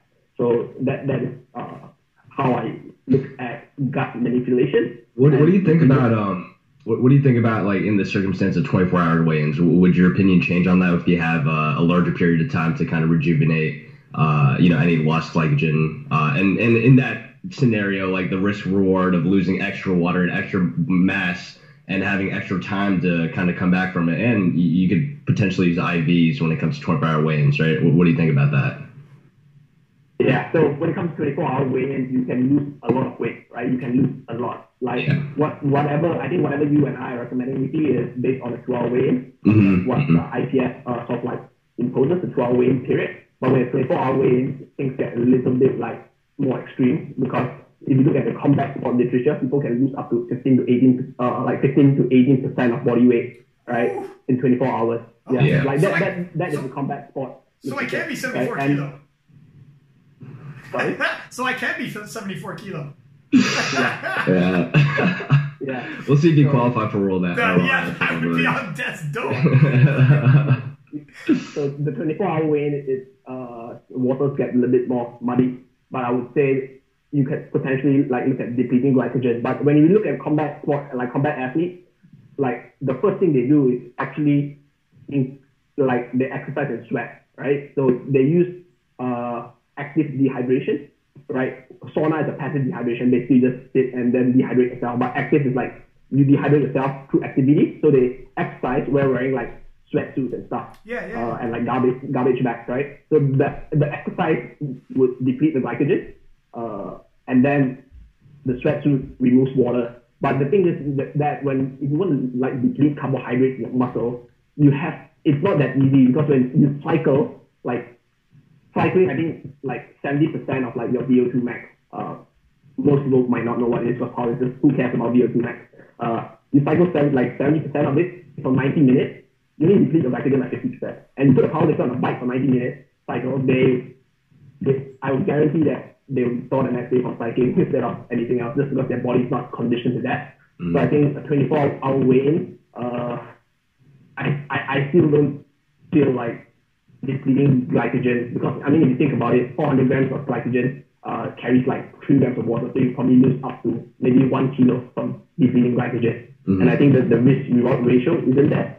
So I would say that you can potentially push more extreme methods like passive dehydration, right, through a sauna and lose more weight and then recover from that. So, I'm not. Just a quick follow-up question there before you move on. So basically, the only reason why you do active cutting in terms of sweating, be on a bike inside the sauna, when you see some of those UFC guys doing it, they have 24-hour weigh-ins, so they think they could do it, is to also decrease glycogen levels, but you wouldn't necessarily sweat more because you have that time. So they think they could decrease a little more by doing that, but you don't think the juice is worth the squeeze, the risk-reward ratio, because you won't lose that much more by being active. And on top of that, though, even using that much activity when the next day you're going to have to fight, and you're just, would it not impact you as well, just for performance-wise? Let's apply it to powerlifting. If you're powerlifting too, doing that much rigorous activity the day before probably isn't what they would normally do. And if you do it and it's not something you would normally do, it's going to impact your nervous system and impact your performance because you're not on a bike regularly doing 45 minutes. 100%. 100%. I think the combat athletes do it because, MMA fighters, combat athletes, they're probably like the most, like one of the hardest working athletes you'll find. So whatever they're doing now is literally a reduction in training for them, But for a powerlifter who has never done this before, this is like an increase of training, right? So where you should be recovering instead of like increasing your training. But for the combat athlete, they've been doing it so frequently that this is like second nature to them, which is why it works for them, right? Whereas for a powerlifter, it's going to be much more difficult to recover from. So yeah, I think you hit the head of the nail there, Ryan, with saying that they're just not used to it. Whereas the combat athletes, they are used to it, so that's why they can do it. But like I say, I'm no expert in 24-hour weigh-in. But I think the last part to touch upon would be, Ricky mentioned sauna, right? I mean, I mentioned a little bit of like passive dehydration. I would for a 2-hour weigh-in protocol, I would say that I would not recommend heat stress just because it's very close to the weigh-in, right? 2 hours later you're competing, and the heat stress is still not on you, but you're still experiencing some of acute heat stress from the sauna. I would say for people that try that, only use it as a last resort. So I would exploit every single layer, every single method, then go into heat stress. But what Ricky does, a question before I go into this is like, you go to Korea a lot. Where were you born actually? Were you born in America? No, I was born here. I have been recently going to Korea a lot. Hold on a second, that's racist. Okay. Hold on, whoa, that was racist. You can't ask that. In the world. or you can ask that. I can't ask that. Actually, yeah. So the reason why I asked is because there is some data out there looking at heat acclimation and using that as a method to reduce the impact of heat stress when you actually use some form of sauna. So it's based on environmental temperatures there, right? Yeah, exactly. So one thing that's really interesting is that they look at, I think one of my colleagues, he also looks in weight cutting and stuff. He's from his name is Dave Nolan. He's from Dublin. So what he brought this to light to me is that I think people that are born in tropical countries, at least, and stay there for the first 3 years of when they were born, we have more sweat glands, right? Our sweat glands, we sweat more because that is an adaptation to the environment. So potentially in the sauna, I could lose water weight quicker than someone who was born in a cold country, So like our Russian friends and people from Sweden, would have a harder time cutting just with the DNA factors, whereas somebody from like the Bahamas who's used to sweating, and it's in their, like, it's part of the evolution of them living there, so they have to be sweating. It's going to be easier for them to cut weight. Yeah, I would say that given the same time, right, this is all, I don't think like any fixed research has been done on this, but based on what we have right now, I think given the same time, we put like two people from, like, myself, I'm from Malaysia, so it's like 30 to 33 degrees year round. We don't have seasons there. So you put myself versus someone from like maybe like Russia, who's like always cold, in the sauna with the same temperature at the same time, I could potentially lose more weight from sweat compared to the other person, just because I would say like sweat, I'm more porous, you know, like my sweat just expels more sweat. You know what? And adaptation to the environment. This is actually leads me to a question then, because I'd seen this online, and I don't know if you guys seen it as well. Some people leading into a water cut will actually try to train they start going in the sauna regularly leading into, I mean, well in advance, weeks in advance, to get their body sweating more often and being used to releasing water through sweat, etc. And then, so when they get into that final week, now, does that actually work? Is there any science behind that? Is that all anecdotal, or what are we looking at? Right. I mean, that's the reason why I asked the question. We've got a tangent, right? A side tangent to that would be there is research done, I think, out from Oliver Barley's lab in Australia, and they look at acclimation to heat, and then followed by using heat as a way to lose weight. And it's very interesting. What they used was they basically did 12 1-hour sauna, right? Obviously, they spread it out, and the minimum you need is to do it like three times a week. So you do it 3 times a week to acclimatize yourself towards that heat. And what they actually found was that people that when they use that heat acclimation technique, at the end of it, they actually sweat more, right? And the RPE, or like how stressful it is in the sauna, is lower. And that could also be like an adaptation to like the proteins in the body, because we have stuff in our body called heat shock protein, and our body, like, we like to be at 37 degrees, right? Our core temperature, and you impose like a sauna really close, right? Your core temperature will go up. It's like having a fever, and certain enzymes in the body might not work. That could potentially impact the way the body functions. I'm not so sure how much that plays into powerlifting, but what they show was that when you acclimate heat after like 12 1-hour sessions, you actually sweat more, and the negative effect is actually lower. So, oh damn! So it does work. Yeah. And Ricky, were you saying you do this? It works, but I don't think powerlifters should do it, because, like, I mean, 12 hours of... I disagree on that point. So you know what's funny is I actually heard about that study. Funny enough, is on another podcast, right? And that's partly the reason why I started doing it going into Worlds, right? All about acclimating, just so that you don't get like a huge response to the stress, right? All of a sudden, right before midday, as well as adapting to the things that you were talking about. I think it's very important for someone that decides to use heat in terms of dehydration, right? Obviously, I'm also on board with you too that like almost no one should do that unless they're, you know, closing on 6 to 7% body weight in terms of what they need to lose, right? But when it comes to if they've exhausted every other facet of what we've talked about before this, then and they're expecting that, such as me when I was going into Worlds, and they should definitely try incorporating this into their training regimen, maybe doing like 1 to 2 times a week for 1-hour sessions after their workouts for 6 to 7 weeks, right? So it's like basically it's advanced. If you've been doing this, you know what you're doing.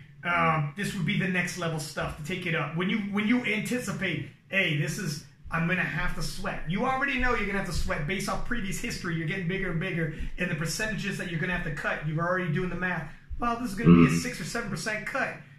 This is a tool you can use. I feel like in powerlifting, though, like what Kedric was saying, almost no one is doing that. I really do think I'm probably the only guy that's done anything like remotely close. So, like, what's funny is I remember talking to you about this, and this is why I was so interested in your work. Me and Kedric, we talked partly after I finished competing for like an hour or two about this subject. And no, really, like no one does it. It's like no one really delves into manipulating 4 to 6% of their body weight, especially at the elite level. You almost see like zero IPF lifters doing that. So it's unexplored territory. Yeah, it really is. Sorry, Kedric, you could go ahead, but it is. That's why this episode, if you have this tool, it's such an advantage. Like if you could be bigger than everybody you go against, that's a big equalizer. I mean, and if you know how to do it properly, and so many people are going to tinker with this, do it improperly, and it's going to. This is one thing that 3 months of work out the fucking window if you cut wrong. I mean, you could peak, hit all these PRs, and be like, I'm about to smash. People are going to know me come tomorrow, and then literally you fumble the ball, and the whole thing's out the window. Yeah, I mean, like if you're going to do something this sophisticated and nuanced, right, you should absolutely hire a coach, right? A nutrition coach, someone that has knowledge to kind of like back you up on this, because I feel like Kedric and I have been talking about like very small nuances of this, like for example, the sauna thing, separating the sodium intakes 2 times a day instead of taking it all at once, right? These small things can absolutely ruin your experience when it comes to water cutting, and he could save you the trouble of doing so. Right, just by telling you. An experience, I water cut and practice procedures so many times before the actual competition, because if you just, like you had said, everybody's different, and Kedric, you had said as well, the variation from athlete to athlete, even for yourself, the target keeps moving. So you every now and then, whenever someone's going to do a cut before a competition, they've been competing a few years, or like think about doing a cut. I'm like, my friend, do a cut in between, not at the competition, do the rehydrating, which we'll get into in a second, do the whole procedure, and then go to the gym and see how it feels. The more you do something, the less scary it is, the less the cortisol levels are going to rise, the whole procedure is going to be a lot easier the more you do it. B, you start getting some data on yourself. How many liters or gallons do you need? What's the sodium do you need? Do you need the sweat? Do you need to decrease your body weight because you're a little too far out? Or do you have extra room and you can actually increase your body weight because, man, that cut went so good, it's amazing. And you can work those things out. I think people actually don't give it the respect it needs, and they think that's what you're going to do last minute and do it right before the competition and think, well, let's just shoot our shot and hope everything works well. Just like programming with weights, you got to collect data and adapt and take things in, take things out, and adapt to each individual person. And after like a year and a half, 2 years, you're like, I think I got it. Whereas some people actually think like, yeah, I took a protocol and I did the protocol and it didn't work. It's like, well, it doesn't mean the protocol didn't work, my man. It means you did it once before a competition, didn't know how to practice, and expected just to click it into place. And if it doesn't work, then fucking water cutting doesn't work. It's not for me. You didn't give it a chance, man. That's not the way, like, almost nothing in life works like that. Or it just has to work on the fly. Yeah, 100%. And, I mean, at the end of the day, I don't think Ricky and I disagree on that, but it's more like nuance, right? Like, like we both agree that most people shouldn't be using sauna unless it's the absolute last resort. But I agree with you on the point that, if you do decide to use some form of, like, passive dehydration through, like, sauna, there are ways to mitigate the decline in performance, and that's like exclamation to keep is one of them. But like that is your absolute last resort, because for most part, like if the powerlifter is going to get like 300 whips, I mean, dude, you don't have to spend freaking 12 hours on the sauna to get a 300 whips, You should really evaluate where you are right now. That's too savage, bro. All 12 weeks, all summer, he's visiting saunas and like my brother. What are we doing here? What are we talking about? I'm not. Keep your money. I'm not even walking you through this. One question I do have. We're talking about using heat, and is there a difference between sauna and using a hot bath in terms of how it impacts you, how it might impact your performance? How I've read articles. Again, these are just articles. Where it pulls water from changes if it's a sauna, a bath, if you use Epsom salts. Is there any validity to those, or what have you found with the research you've done there, Kedric?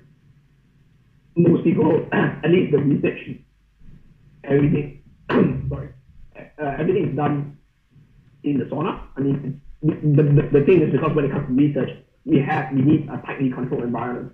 And it's easier to control the temperature of a sauna compared to putting a thermometer in the hot bath. And then when temperature goes down, I put hot water, and temperature goes down too high, I put cold water. So the sauna is a fixed environment. You can just control it from the outside.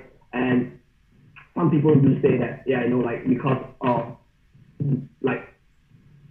it might be, completely, bollocks, but because, some people say, the sweat, so, the sweat reduces my core temperature and stuff. It could be the same for water, but I don't think it's actually true, because I think there's research that actually shown that whether you wipe off the sweat or not when you sauna doesn't really matter.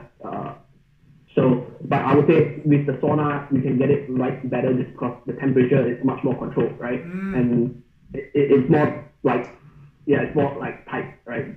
If you're in a 60-degree sauna, you know that's a 60-degree sauna. How many people are going to put a thermometer in the water and stuff and just measure, and hope for the best? And the thing is that, if you decide to use some form of heat acclimation, is that you acclimate to a certain level of heat, right? So if you've been using a 45-degree sauna and you acclimate to that, and you go in a freaking 7-degree sauna, that's still going to wreck you, because 20 degrees, that's really hot, you probably die.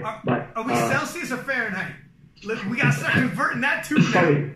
Celsius, right? 70 Fahrenheit. Yeah. I just thought it was funny the way you said that. Am I going to have to convert this too? This turns into a disaster for our international lifters. But I got you. Yeah, so it's just that I feel like the sauna is a little bit more in control. And when it comes, when you are pushing that kind of level, the more tightly controlled you can make the situation, the better it is for you. Yeah.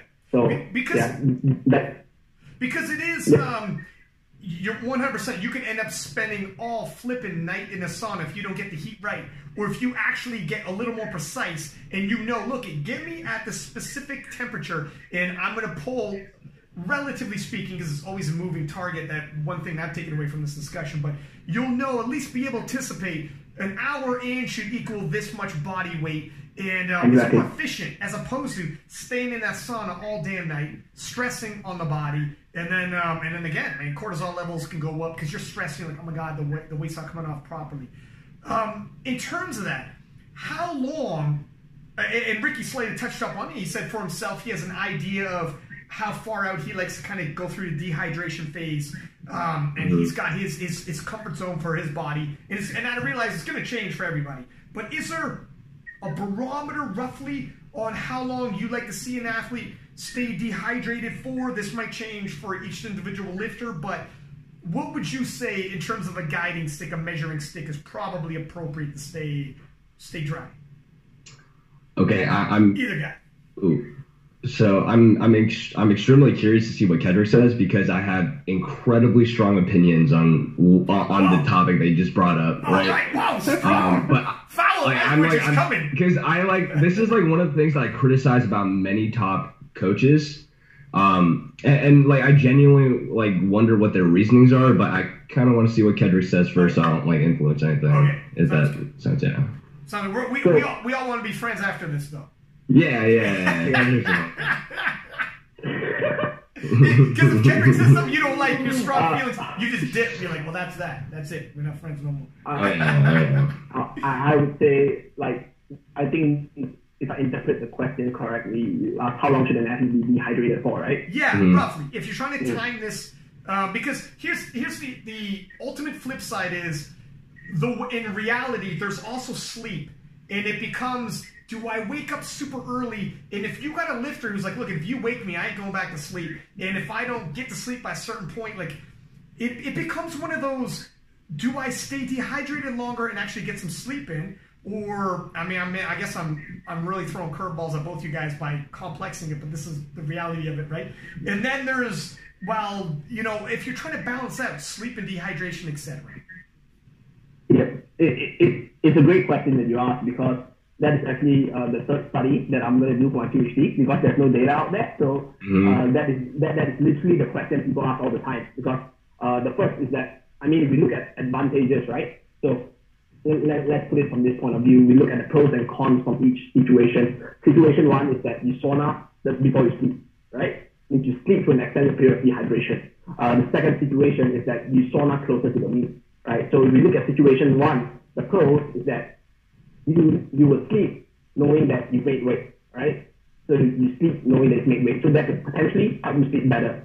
But on the flip side, because you're so dehydrated, that could disrupt your sleep, right? So that's two points of view. But you don't have acute heat stress because after the sauna, you probably take a cold shower, and then after you sleep, the acute heat stress would dissipate. So that if you do all of this prior to bed, these are the 3 things that you would potentially encounter. So upside is that no acute heat stress, and you sleep knowing that you made weight. Downside would be you sleep through an extended period of dehydration, right? So that is for situation 1. Situation 2, you wake up early. First, you go to bed knowing that you've not made weight, so you're not even sure whether you've made weight yet. So that feeling of uncertainty is there. Yeah. That might affect your sleep. Second, you wake up earlier, and that reduces the amount of time you are able to sleep. And third is that you have like acute heat stress going into the meet because of a 2-hour weigh-in. So right now, I honestly do not know, right? And like the answer is I don't know, and I'll say that for a fact, and that's why I'm trying to answer that question, because I think my PhD is very practical. I want to give like listeners practical tools that they can use. If you were to sauna, which is a better situation to be in, but I would say if people are used to sleeping like dehydrated, I would. Actually, it's hard for me to give my opinion here, but I would say it's very individual. Could you also, and I've done both, messing around both, and I've also done halfway. So I'll get dehydrated to an extent, and then if I wake up in the morning and I got time, I'm like, let me see where I'm at. I should be close or whatever. And it really depends on the person. Because if you think, like if you're not a great sleeper, and if you think knowing you have to wake up at 4 o'clock in the morning means you're just not going to sleep that night, like I've done that, being like, I'm going to set my alarm for 4 in the morning, cut everything in the morning, and then show up for the weigh-ins, and then I'm like, fuck, I could not fall asleep. Knowing I got to wake up at 4, I'm like, I was all types of upset and grumpy, and then I got to cut weight, and then I walked in there, so I feel dehydrated and I haven't slept. And then, but on the flip side, if you're dehydrated for, long periods of time, you're not going to feel great either. This is when rehydration protocols, etc., and it could come down to individual. So how do you feel, Ricky? What have you felt yourself? Okay, just before I get into this, I do have to leave relatively soon. So if you guys are interested in like talking about rehydration after, I feel like, and if people want it, I feel like that might be like we could. I mean, me and Kedric DM each other. I sent him like a study on like protein intake and like water retention. Yeah. So it's a subject that we've talked about and we're very familiar with. But so to begin with, like I remember we talked about bath versus sauna. Just to simplify, I think baths are way more efficient, but like you said, incredibly difficult to maintain temperatures. So when it comes to keeping a relatively steady heart rate, I think it's not worth it, and it's just in your best interest to go to the sauna where you know the absolute temperature, and that's going to be relatively constant, so you can kind of time in your breaks and how long you're going to be in the sauna, so you can kind of measure how much you sweat out and how fast your heart rate goes. Now, when it comes to what were we talking about? Oh yeah, so hitting the sauna before or after you sleep. Yeah. You mentioned that you did. You did half of it before you sleep and half of it after. That's something that completely like skipped my mind. I feel like that would be an excellent independent variable for your study, right? I didn't even think of that. But my opinion is that when you go to the level of like trying to dehydrate or try to manipulate 5 or 6% of your body weight, I think it's absolutely necessary for you to do it right before a meet. Whereas if you're cutting, maybe like 2 to 4%, you have the luxury of doing it before you sleep. And when it comes to mentality going into whether or not you're going to make it, you mentioned that, doing this is kind of like a moving target. And I think the way I think about it is the same way, right? Whether I'm going to make weight or not, I'm not entirely sure. And it's not something that's going to stress me. Rather, to be like 100% efficient, you're never going to know exactly, right? You kind of have to like throw the dart and see if it's going to get close, if it's a little over. right? Because you don't want to overdo it, right? Let's say you're in the sauna and you just do it a little bit too much and you're half a kilo under, you're a little less efficient than if you're, or a little less optimal than if you're right on the dot, right?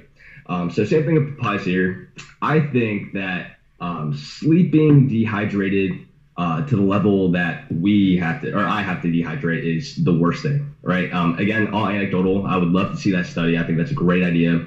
But I've had so much more success doing this dozens of times, doing it right before, especially after I adapt and acclimate to the sauna sessions several weeks into training, right? It's almost like having 12 hours of dehydration, fully dehydrated. I might feel amazing that like I know that I'm going to make weight, but I can barely sleep. I feel like my stress levels are through the roof. Whereas I do it right before, my stress levels are through the roof for that time being. I'm obviously cutting it close, but I think the time of dehydration matters in terms of like how well you can refuel, and the position of your body in terms of like strength and like how you will perform in the meet, right? And I'm pulling this all on my ass. It's all like just what I've experienced personally, but I feel so strongly about it that I'm almost like, and I know this sounds like the furthest thing away from scientific, but I've done this so much that I feel like it really does mean something. I agree too. Here's the thing. So I've done, and this is anecdotal as well, but I've dehydrated enough the night before where let's say I got to wake up really early. It's especially if you got to travel the whole night. And sleeping's an issue for me, like my whole life. So I'm not going to sleep early. It just is what it is. So if I got to wake up really early to cut, and it's an early morning weigh-in, if I got to wake up too early, like I'm straight up I'm not going to sleep. So you look at studies where just not even just cognitive abilities and decision-making and how you handle stress when you haven't slept, but even like your baseline strength levels, performance output, what happens with no sleep. Rogan had a guy on 3 hours. This is a whole nother podcast, I realize, when we get into sleep deprivation. But it can also, it depends on the individual. It can also impact you. So then what I've done to not also be too dehydrated for too long would be get close enough that I know, all right, if I wake up any more than 2 hours before, I'm just going to be straight up sleeping like 2 hours, and I'm going to have like a terrible, you feel sketchy. You know, when you haven't slept, you feel sketchy. Like, especially if you travel internationally to the other side of the world, you got problems. So you might get close enough to this target, go to sleep. You're not crazy dehydrated. You're like, I'm all right. Like, it's all right. Wake up with that time framing in mind, because you've done it a bunch of times. Be like, so you know how much sleep you're going to get, and it's at least, let's say you're like, I want at least 6 hours. Any less than that, then I'm going to be sketchy the next day. Again, some people might be like, man, I never sleep that night anyways. Or some people are like, if I don't get 6, I'm in trouble. So it kind of comes down to individual people. Yeah, and then like obviously there's other factors that might influence that too. For example, let's say that you do a little bit of dehydration, you go to sleep, right? That could signal to your body that you're severely dehydrated and promote hormones that aid in water retention or something along those lines. So then when you wake up, you won't be able to lose all that water. Yeah. And it's all these small things that are super annoying, and you can never get a grasp of it. But I really hope that you do it, Kedric. Like, I feel like you're the man to do that kind of stuff. Dude, that's a really good point. If I don't know, Kedric, if you hit on that, when is your heart at, Ricky? When is your heart out for leaving this podcast? Because you got something to do. I mean like 8:25, but okay. Yeah, I could probably push to like 8:30. Let me ask you before you leave, because if you're leaving first, we'll hop over to Kedric. Some of your rehydrating and food protocols after, let's say, you made weight. What is some of the protocols you use? Let's say the weights, you made weight, you're good. Because if we got you for 15 minutes, let me milk you for the next 15 minutes. I'll let you go. Okay. Oh man, this is such a loaded question. I feel like I could make like a 10-page paper just based on like what you can refill with, and I'm sure Kedric knows just as much, or if not more. He definitely knows more than me. So I guess like I'll just tell you the baseline of what I do, right? Liquid with electrolytes, right? Liquid sources for the first 20 minutes where I try to down myself, whether it's obviously they have to be very easily digestible and like very readily bioavailable carbohydrates, simple carbs. I haven't tested anything with like glycerol or things along those lines, but sometimes I bring in naked juice, right? Fructose.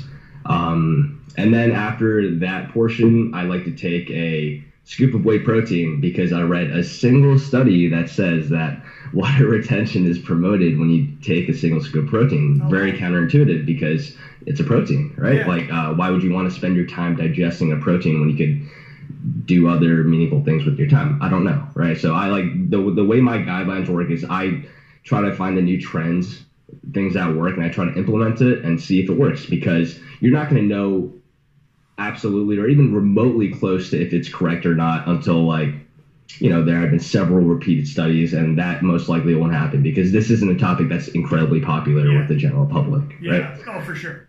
General public should never have to do this in their day-to-day life.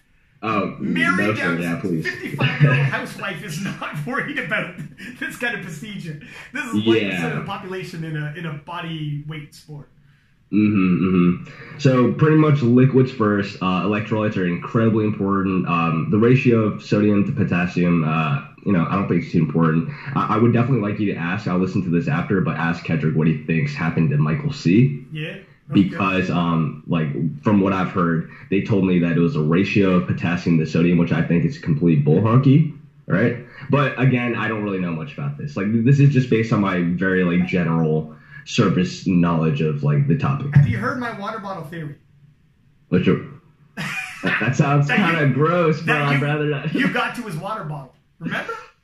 Oh. The villain strikes again. Yeah, Watch your water bottles. Like something else, yeah. Watch your water bottles, ladies and gentlemen. That's where that magnesium citrate pops in. Oh, shit. Yeah, that guy's hella dehydrated. It's not Tri-Roll, man. It's laxative. But what about, is there have you ever experienced, and I don't know if you have or not, but too much sodium? I think Sean Noriega at one point was saying he had too much sodium and he felt cramping because of that. He felt tons of water retention. And, you know, have you ever experienced that? Have you ever read anything yourself, Ricky, in terms of that?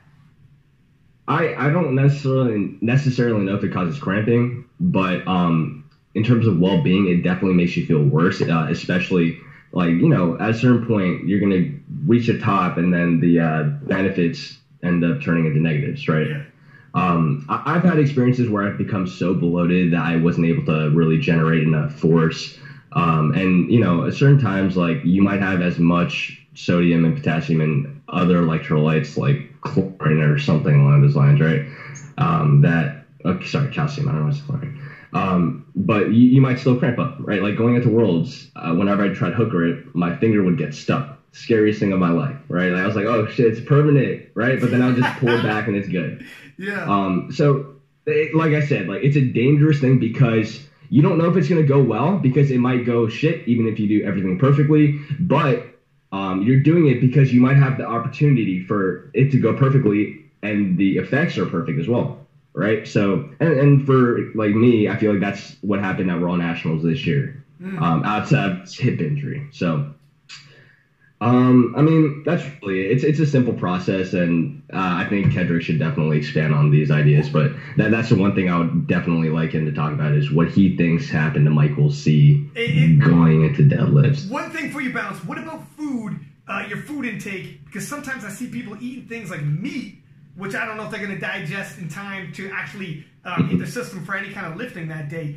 Is there actual foods and consumptions that you do throughout the day, like foods that you know you're going to digest and you're going to use that energy on the day of the lift? Yeah, absolutely. I mean, I put meats into my refueling tactics as well, because there have been studies that show that if you have a certain amount of you know, like how people say there's like you have to leave room for dessert, right? It's kind of the same concept where if you like kind of change something, you end up having more room for that. And if that helps you in your adherence to like eating more food, then by all means, right? Well, because in the end, it's more calories. Yeah. So I like having Subway. That's my thing. So I like having Subway, a little bit of vegetables. I know it's like very counterintuitive, but a little bit of vegetables, a little bit of meat, and then, you know, like lactose, or cheese, right? And then I have that, and then I start having more solid foods from that point on to help the leverages, right? Like the way I position my belt against my body, like hopefully bringing my competing body weight back up to my training body weight, because that's the overarching goal. and things of that nature. But I guess like the important sequence is liquids, electrolytes, and then maybe like a scoop of whey, and then move on to solids, and then and obviously everything has to be relatively easily digestible. And the last thing they should think about is fats and proteins. But that doesn't mean that you can't have those. I think you hit two solid points that aren't even necessarily, it might not be a scientific factor studies would do, but you're 100% right. I've heard people be like, well, you should eat this, that, and the other day of. And I'm like, my friend, if I'm nervous and any kind of weird down there, I can't force myself to eat certain things. So when you said, eat what you think you can eat. If there's some meat in it, well, I'm not going to digest that. Yeah, but I'll fucking eat it. And it's not just meat alone. It's in a sandwich. I'm consuming it. I'm going to use it. The other thing is the feeling in your stomach. If you push out and you feel bigger and you could actually get a little push out against the belt, etc. These are things you're not going to see in a study scientifically, but you're going to feel more comfortable. And feel is huge, man. If you feel like if every single calorie you get is liquid and you feel small, and you don't feel the same under the bar, the study might tell you, well, you got all your electrolytes and calories, but the study is not going to tell you, how do you feel when you walk out and you feel small because you're not full, everything's liquid in you, and it's not, like, you're 100% right. There's where it's like individual. So there's two good points. I know that you just hit up. I'm glad you said that because I wasn't even thinking along those lines. I guess this is my last thing before I leave is really, it's not that complicated, guys. Sometimes, like everything I just discussed here, with like the protein that I take after weigh-ins, right? These are all like very small things that you don't necessarily have to implement, especially if you're not cutting that much weight, right? If I cut 2 to 3%, sometimes what I love doing is not bringing a lot of food in terms of the variety, because that puts a lot of stress on my mind. I hate carrying bags of food. I hate carrying like bagels there and like bananas there. Rather, sometimes what I do is I have a Pedialyte, put in 2 trial rolls, drink that. And then I just have a big old gallon thing of naked juice, like the fruit juice. Yeah. And I drink that. And that's it, right? Because it's not that complicated. It isn't. It's a very simple concept. And really, you only have to get into the nuances when you get to, like, specific levels, right? Like, I hate saying that, but, like, high. Yeah, especially if you're going to get aggressive cuts. Listen, much appreciated for you stepping in here, Ricky. I know it's freaking Saturday night, and you got plans to do. So thank you for coming, and dude, keep in touch. We're gonna have you back. Thank you guys. All right, I'm gonna listen to this after you guys finish. So no shit talking. Yeah. All right. No promises. I still owe you for that. I'm asking you, Kedric.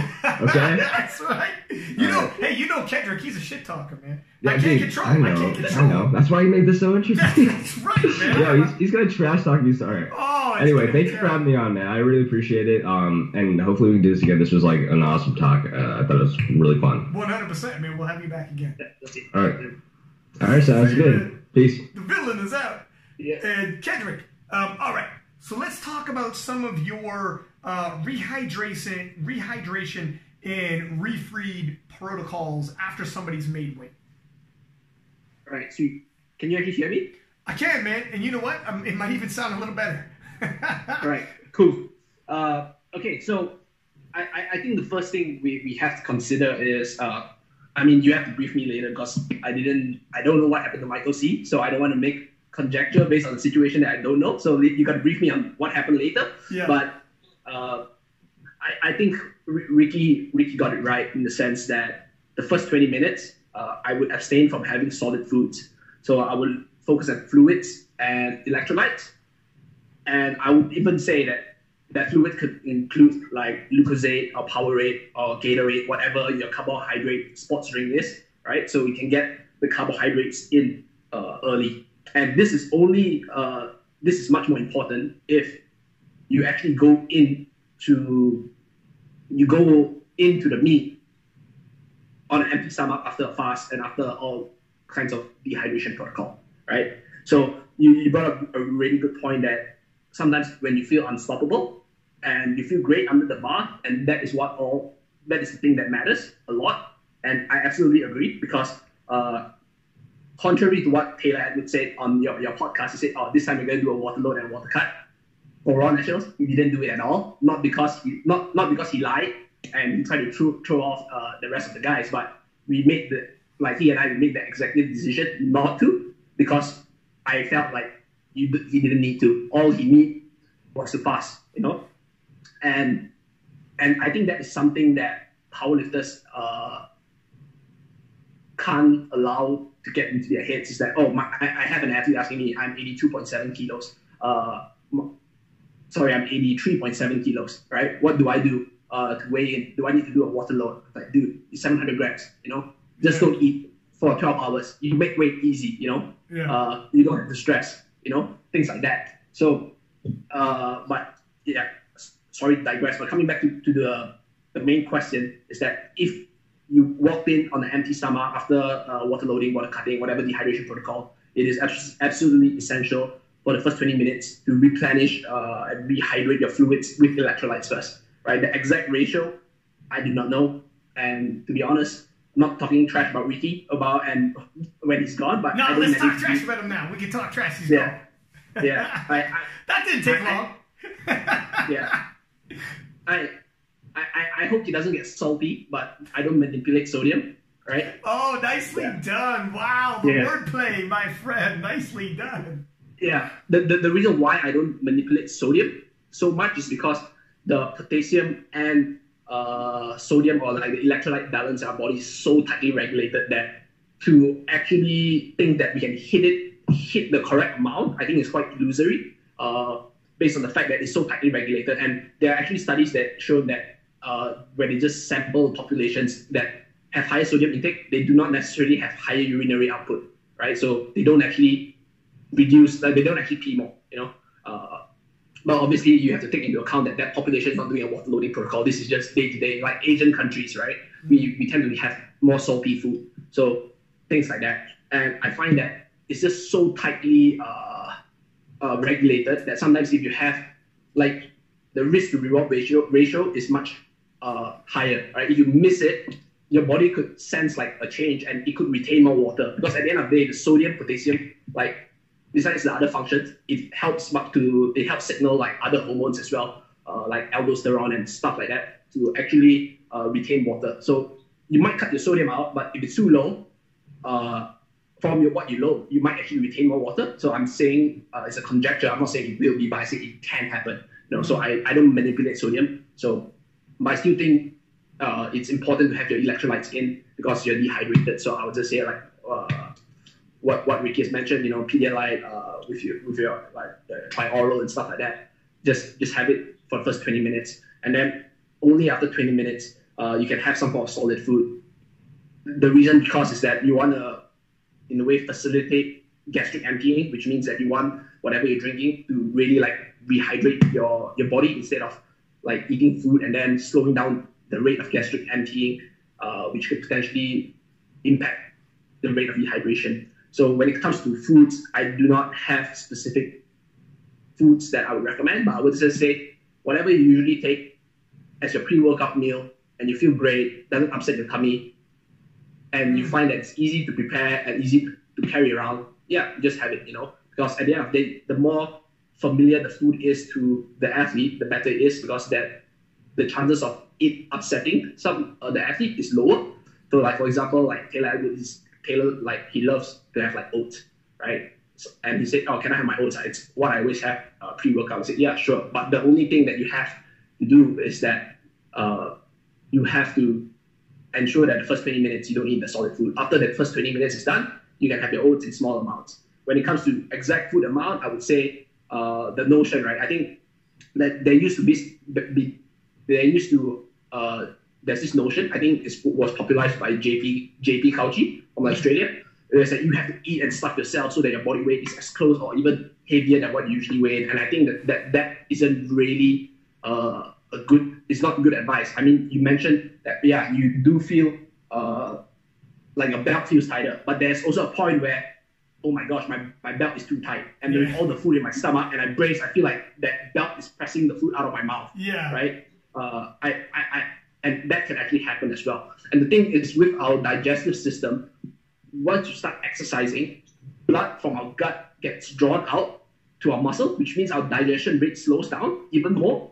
Like, for all you know, whatever you had after weigh-in, might still be in your gut after the meet has ended, right? So I would think that having ample or maybe not ample, like sufficient amount of carbohydrates is important, but you don't have to stuff yourself to the point where you feel like you're gonna gag and just throw everything out from your mouth. And when it comes to like protein, Ricky mentioned the study, and we had this exchange before. I said Ricky and I we chat once in a while, and it's always civil, so no trash talking in the chat. So I'm gonna do it all here, right? Yeah. So he mentioned he has whey protein, but the studies that he met, there were three studies done in like sequence. It's probably for that researcher's PhD, because that's usually how it is, right? You research a similar theme. But what they found was that the only study, and Ricky did mention this, he said one study, right? So I'm literally talking about the study that he talked about. They used milk protein instead of whey protein. And the authors postulated that the effect was actually due to a delayed gastric emptying. So because milk protein is 80% casein and 20% whey, and casein actually curdles in the gut. So that could slow down gastric emptying. So that potentially could have led to like more sustained like dehydration. And then at the time when they test, right, because everything is very time point dependent. So when at the time they test, the group that had milk protein might show that they were potentially more rehydrated. But the same group did two other studies, and when they used whey protein, they found no difference. Maybe because whey protein is, like I said, it doesn't clot in your gut, and it's much more rapidly digest. And the authors even said in the milk protein study that the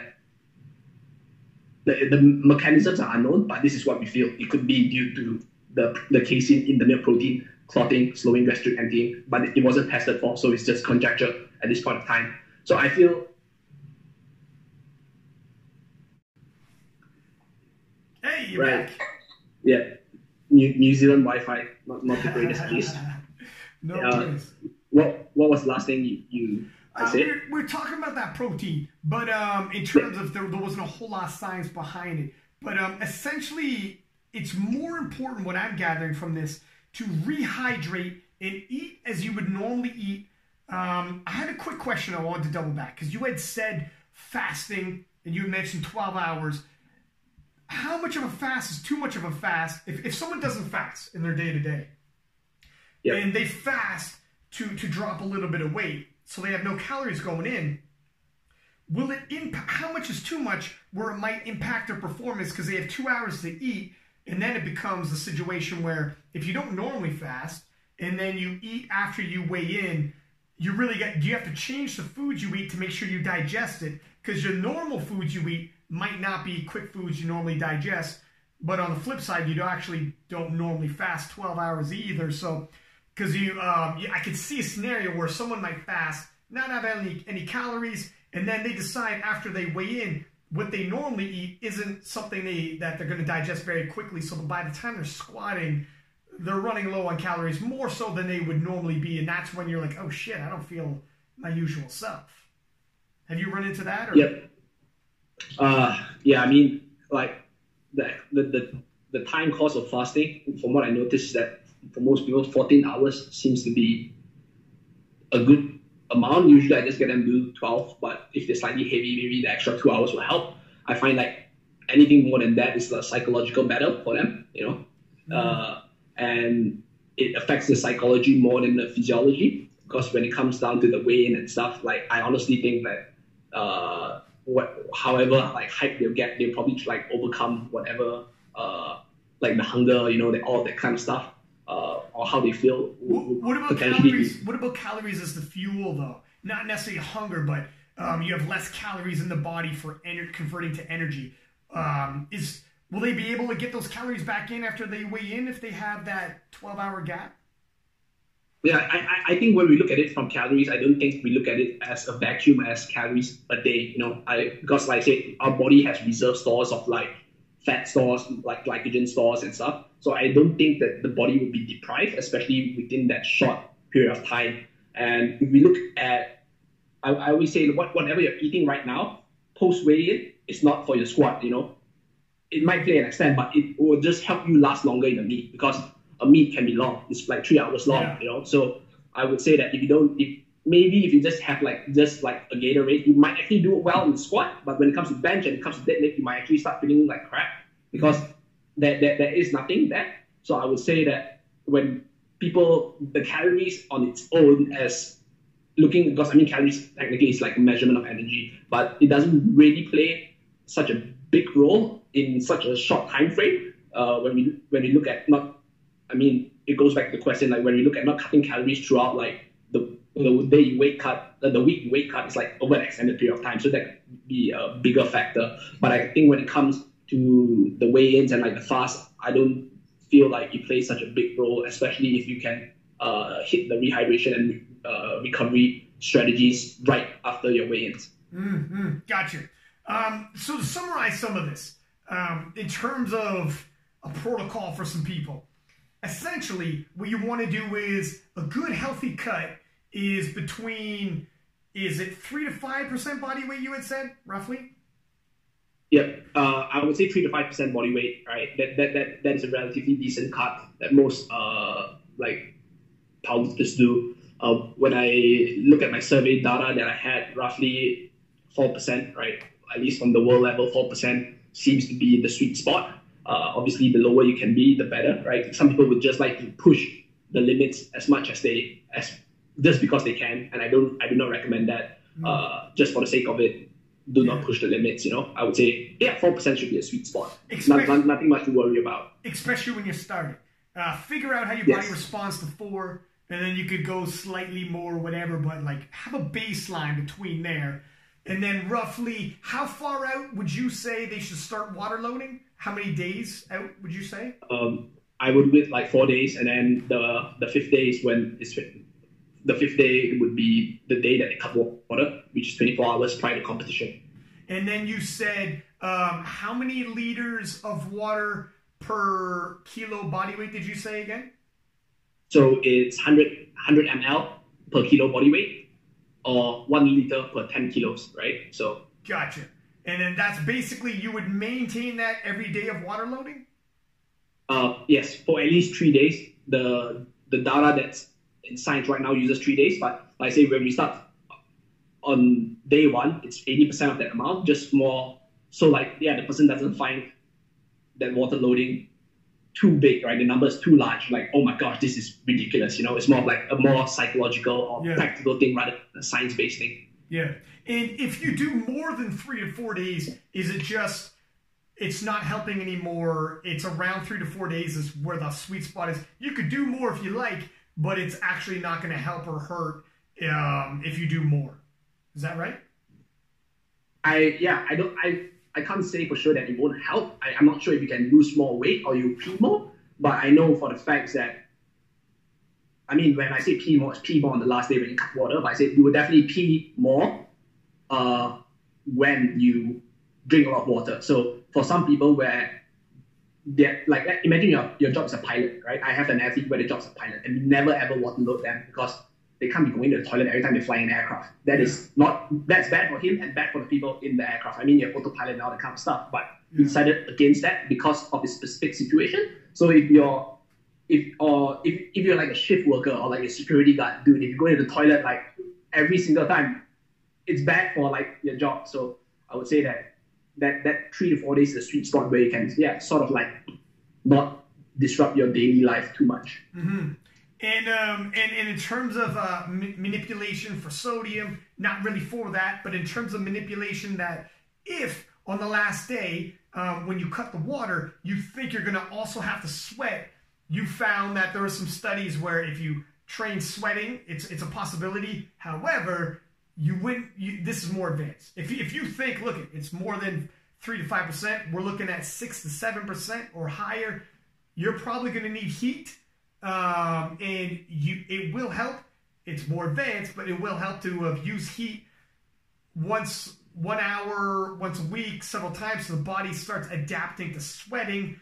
However, you were saying if you're going to use heat, do non-active, because active depletes the glycogen levels, and that's really not actually going to help much, especially if it's a 2-hour weigh-in. And if you're a powerlifter who actually isn't used to working actively like that, you're going to probably impact your performance as well because your central nervous system's not used to being on a bike, etc. So you were saying probably forego that. And then we had a quick discussion. I'm just summarizing this for everybody because we hit a lot of points. And then you were also saying that in terms of the last little bit, we were talking about how long to be dehydrated. And we had a bit of a discussion on the period. Did we nail down a period of time that you would say is probably preferable to be dehydrated? Or is that also individual? I think it's individual, like you said. But I mean, when we talk about dehydrated, we said, I think to qualify the statement, we need to say dehydration after a sauna, right? Because obviously, if you're not taking fluids, that's technically being in a state of dehydration because you're not consuming water. So dehydration after a sauna, like you say, for you, right? You're not gonna sleep anyway. Yeah. So let's might as well let's use the time of being not able to sleep. Let's use it a little bit more productive, right? Yeah. So but on the other hand, Ricky is like, no, I've tried it before and it absolutely sucks for me. Not gonna do that. This way works better. Very individual.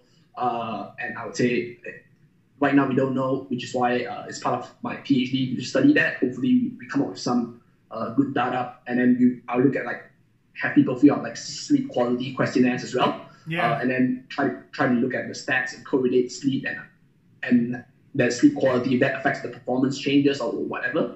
Hopefully we get some good data from that. But right now I would say that I don't know. Do whatever you feel like you've been doing for you and you feel comfortable with. Yeah. Yeah, and I think that's 100%. I think that's the other piece where there is straight up, if you want to do it and just talk about dehydration, that's one piece, but the sleep quality is a whole nother. And when people are like, well, you don't want to be dehydrated too long, on the flip side, for some people like myself, if you tell me I got to wake up at 3 o'clock in the morning to do all my cutting so that I'm right before I weigh in at 7, and I normally go to sleep at 1 o'clock, I'm not sleeping that night. And then how is that going to impact me? I understand if I cut it the night before, I'm going to be dehydrated longer. But then it becomes that whole, what's better, to be a little dehydrated and actually sleep, or have no sleep and dehydrated? I mean, these are all variables that float around, right? Yeah, 100%. I think I say this all the time. At the end of the day, whatever science tells you, right? You say it as well, right? There are certain questions that science will not answer. Science will tell you your electrolyte balance, your fluid balance, whatever, how hydrated you are. But because of the subjective stuff from people, that might not be accounted for in the study, And I always say this, that science is not prescriptive. Science is descriptive. So science describes the hows and the whys, but sometimes it doesn't tell you what you ought to do. So what you ought to do is usually based on context, circumstances, your subjective experience with particular intervention, and you have to really take that into consideration when you interpret the science. Because at the end of the day, science describes how and why certain thing works, and it doesn't tell you exactly what to do.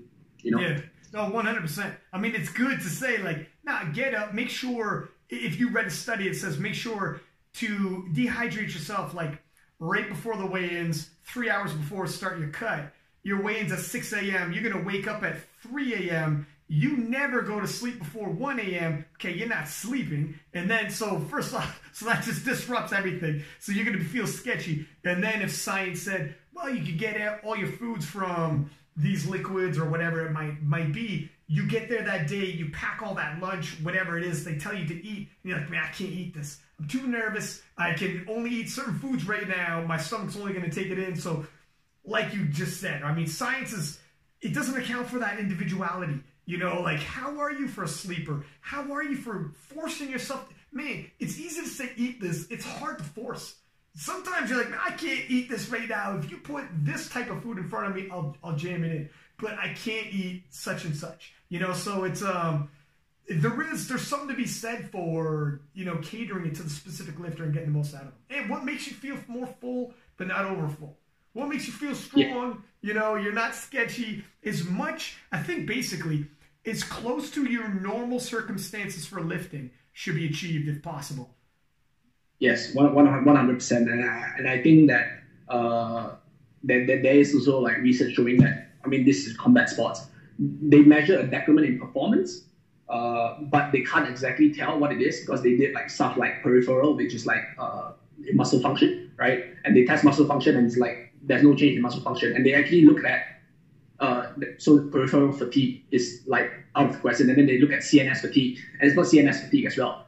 So it's like if it's not that, it's not this. What it is, but the thing they didn't account for is mental fatigue, right? So mental fatigue is that it's very hard to account for because it's so subjective, you know. But having it as close as possible as like what you train and what you feel good during training, that is potentially reducing the mental fatigue aspect of it.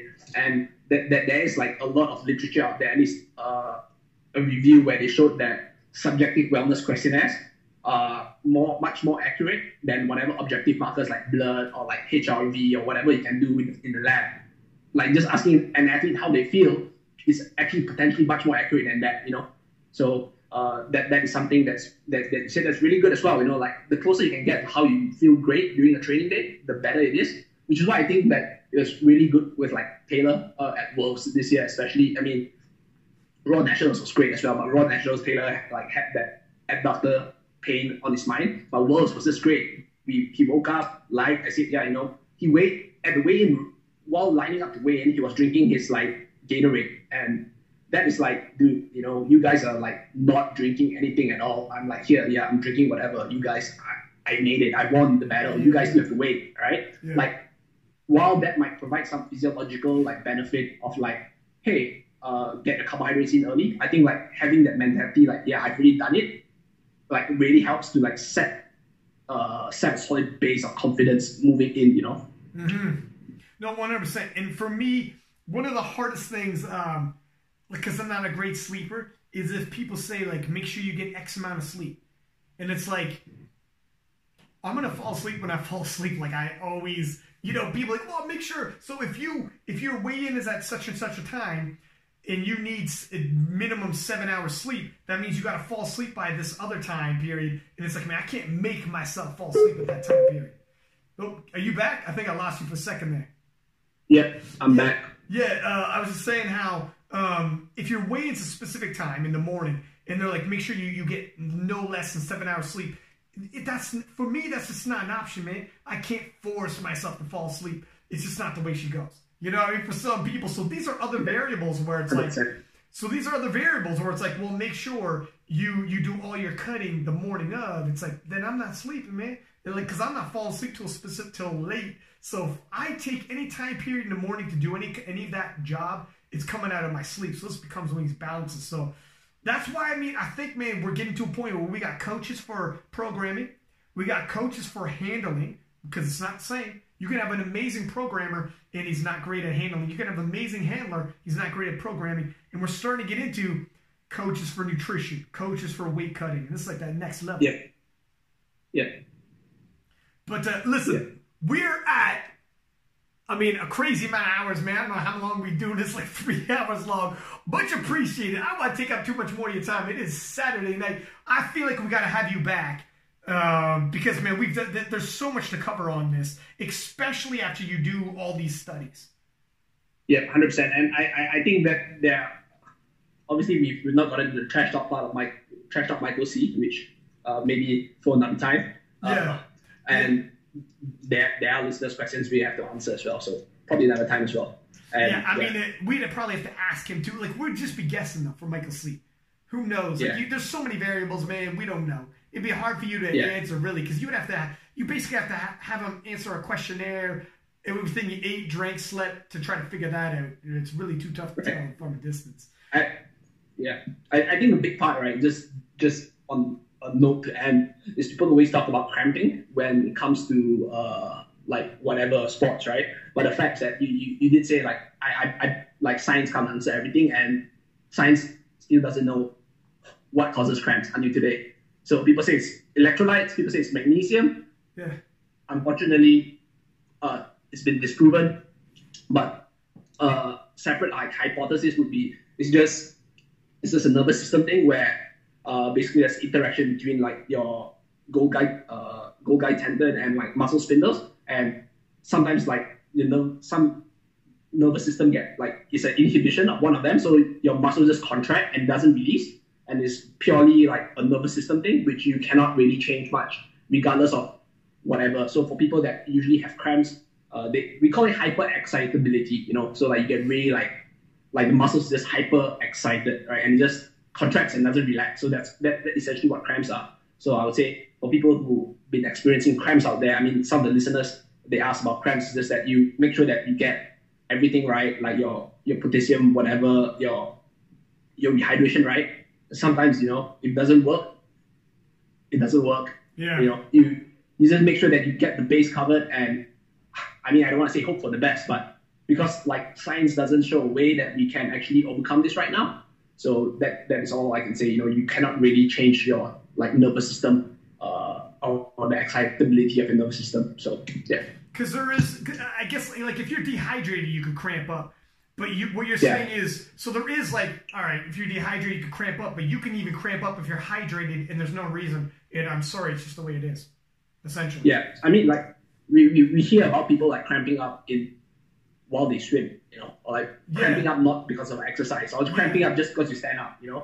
So it's just like a nervous system thing, and I wouldn't say that, oh man, this guy like, it regardless of the water load or the water cut, and we still experience cramps, right? So I'd say like there is a potential to cramp when you're dehydrated, and the potential is bigger, but there is also a potential to cramp when you're completely like in a normal state. For all you know, like I might cramp out right now talking to you on the podcast, but that is probably because Ricky's cursing me right now. And we've been doing this for 3 hours in the seated position. Yeah, listen, much appreciated, man. I mean, this has been incredibly informative, and I'm definitely excited to see what your studies are going to show. I would love to have you back in 2020 and talk about this again. I'm sure when we drop this, we're going to get a lot of questions as well. So thank you for your time. Listen, if they want to reach out to you in terms of coaching, for whether it's programming or whether it's just water cutting, etc., how do people get a hold of you? I think the best way to reach me is like my Instagram. So it's Kedric TSG. I'm sure you probably like tag me and link that, whatever.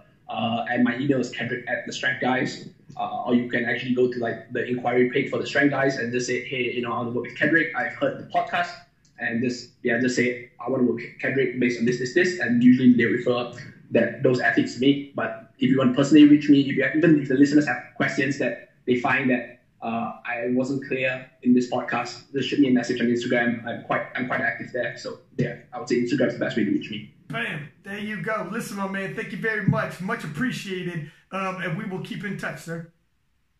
Definitely a pleasure to be on. Thank you for having me, and great discussion. Really enjoyed it. Good time, man. Talk to you later. All right, see ya. There it is, man. I'm sorry if the audio wasn't amazing early on. My man's microphone wasn't great. Eventually ditched it. And he tried ditching it before, and it wasn't working. He ditched it the second time, and the audio was bang on. I think it's going to be a lot easier on the YouTube to figure out when you're seeing somebody, but I'll try to jig it and see what we can get in terms of his audio. Nonetheless, pretty informative stuff. I mean, water cutting really is a huge part if you're in a weight class sport, but I do think, and they hit the nail on the head there, don't worry about water cutting unless you got a major goal like qualifying for something or a record's in place. Until that time, lift in the weight class you're in and don't worry about it. I think we covered it all. If we have any questions, please do shoot them to us. Subscribe, give us high ratings on all your platforms, help our ranking in terms of the podcast. From Pack Lapadat, until next time.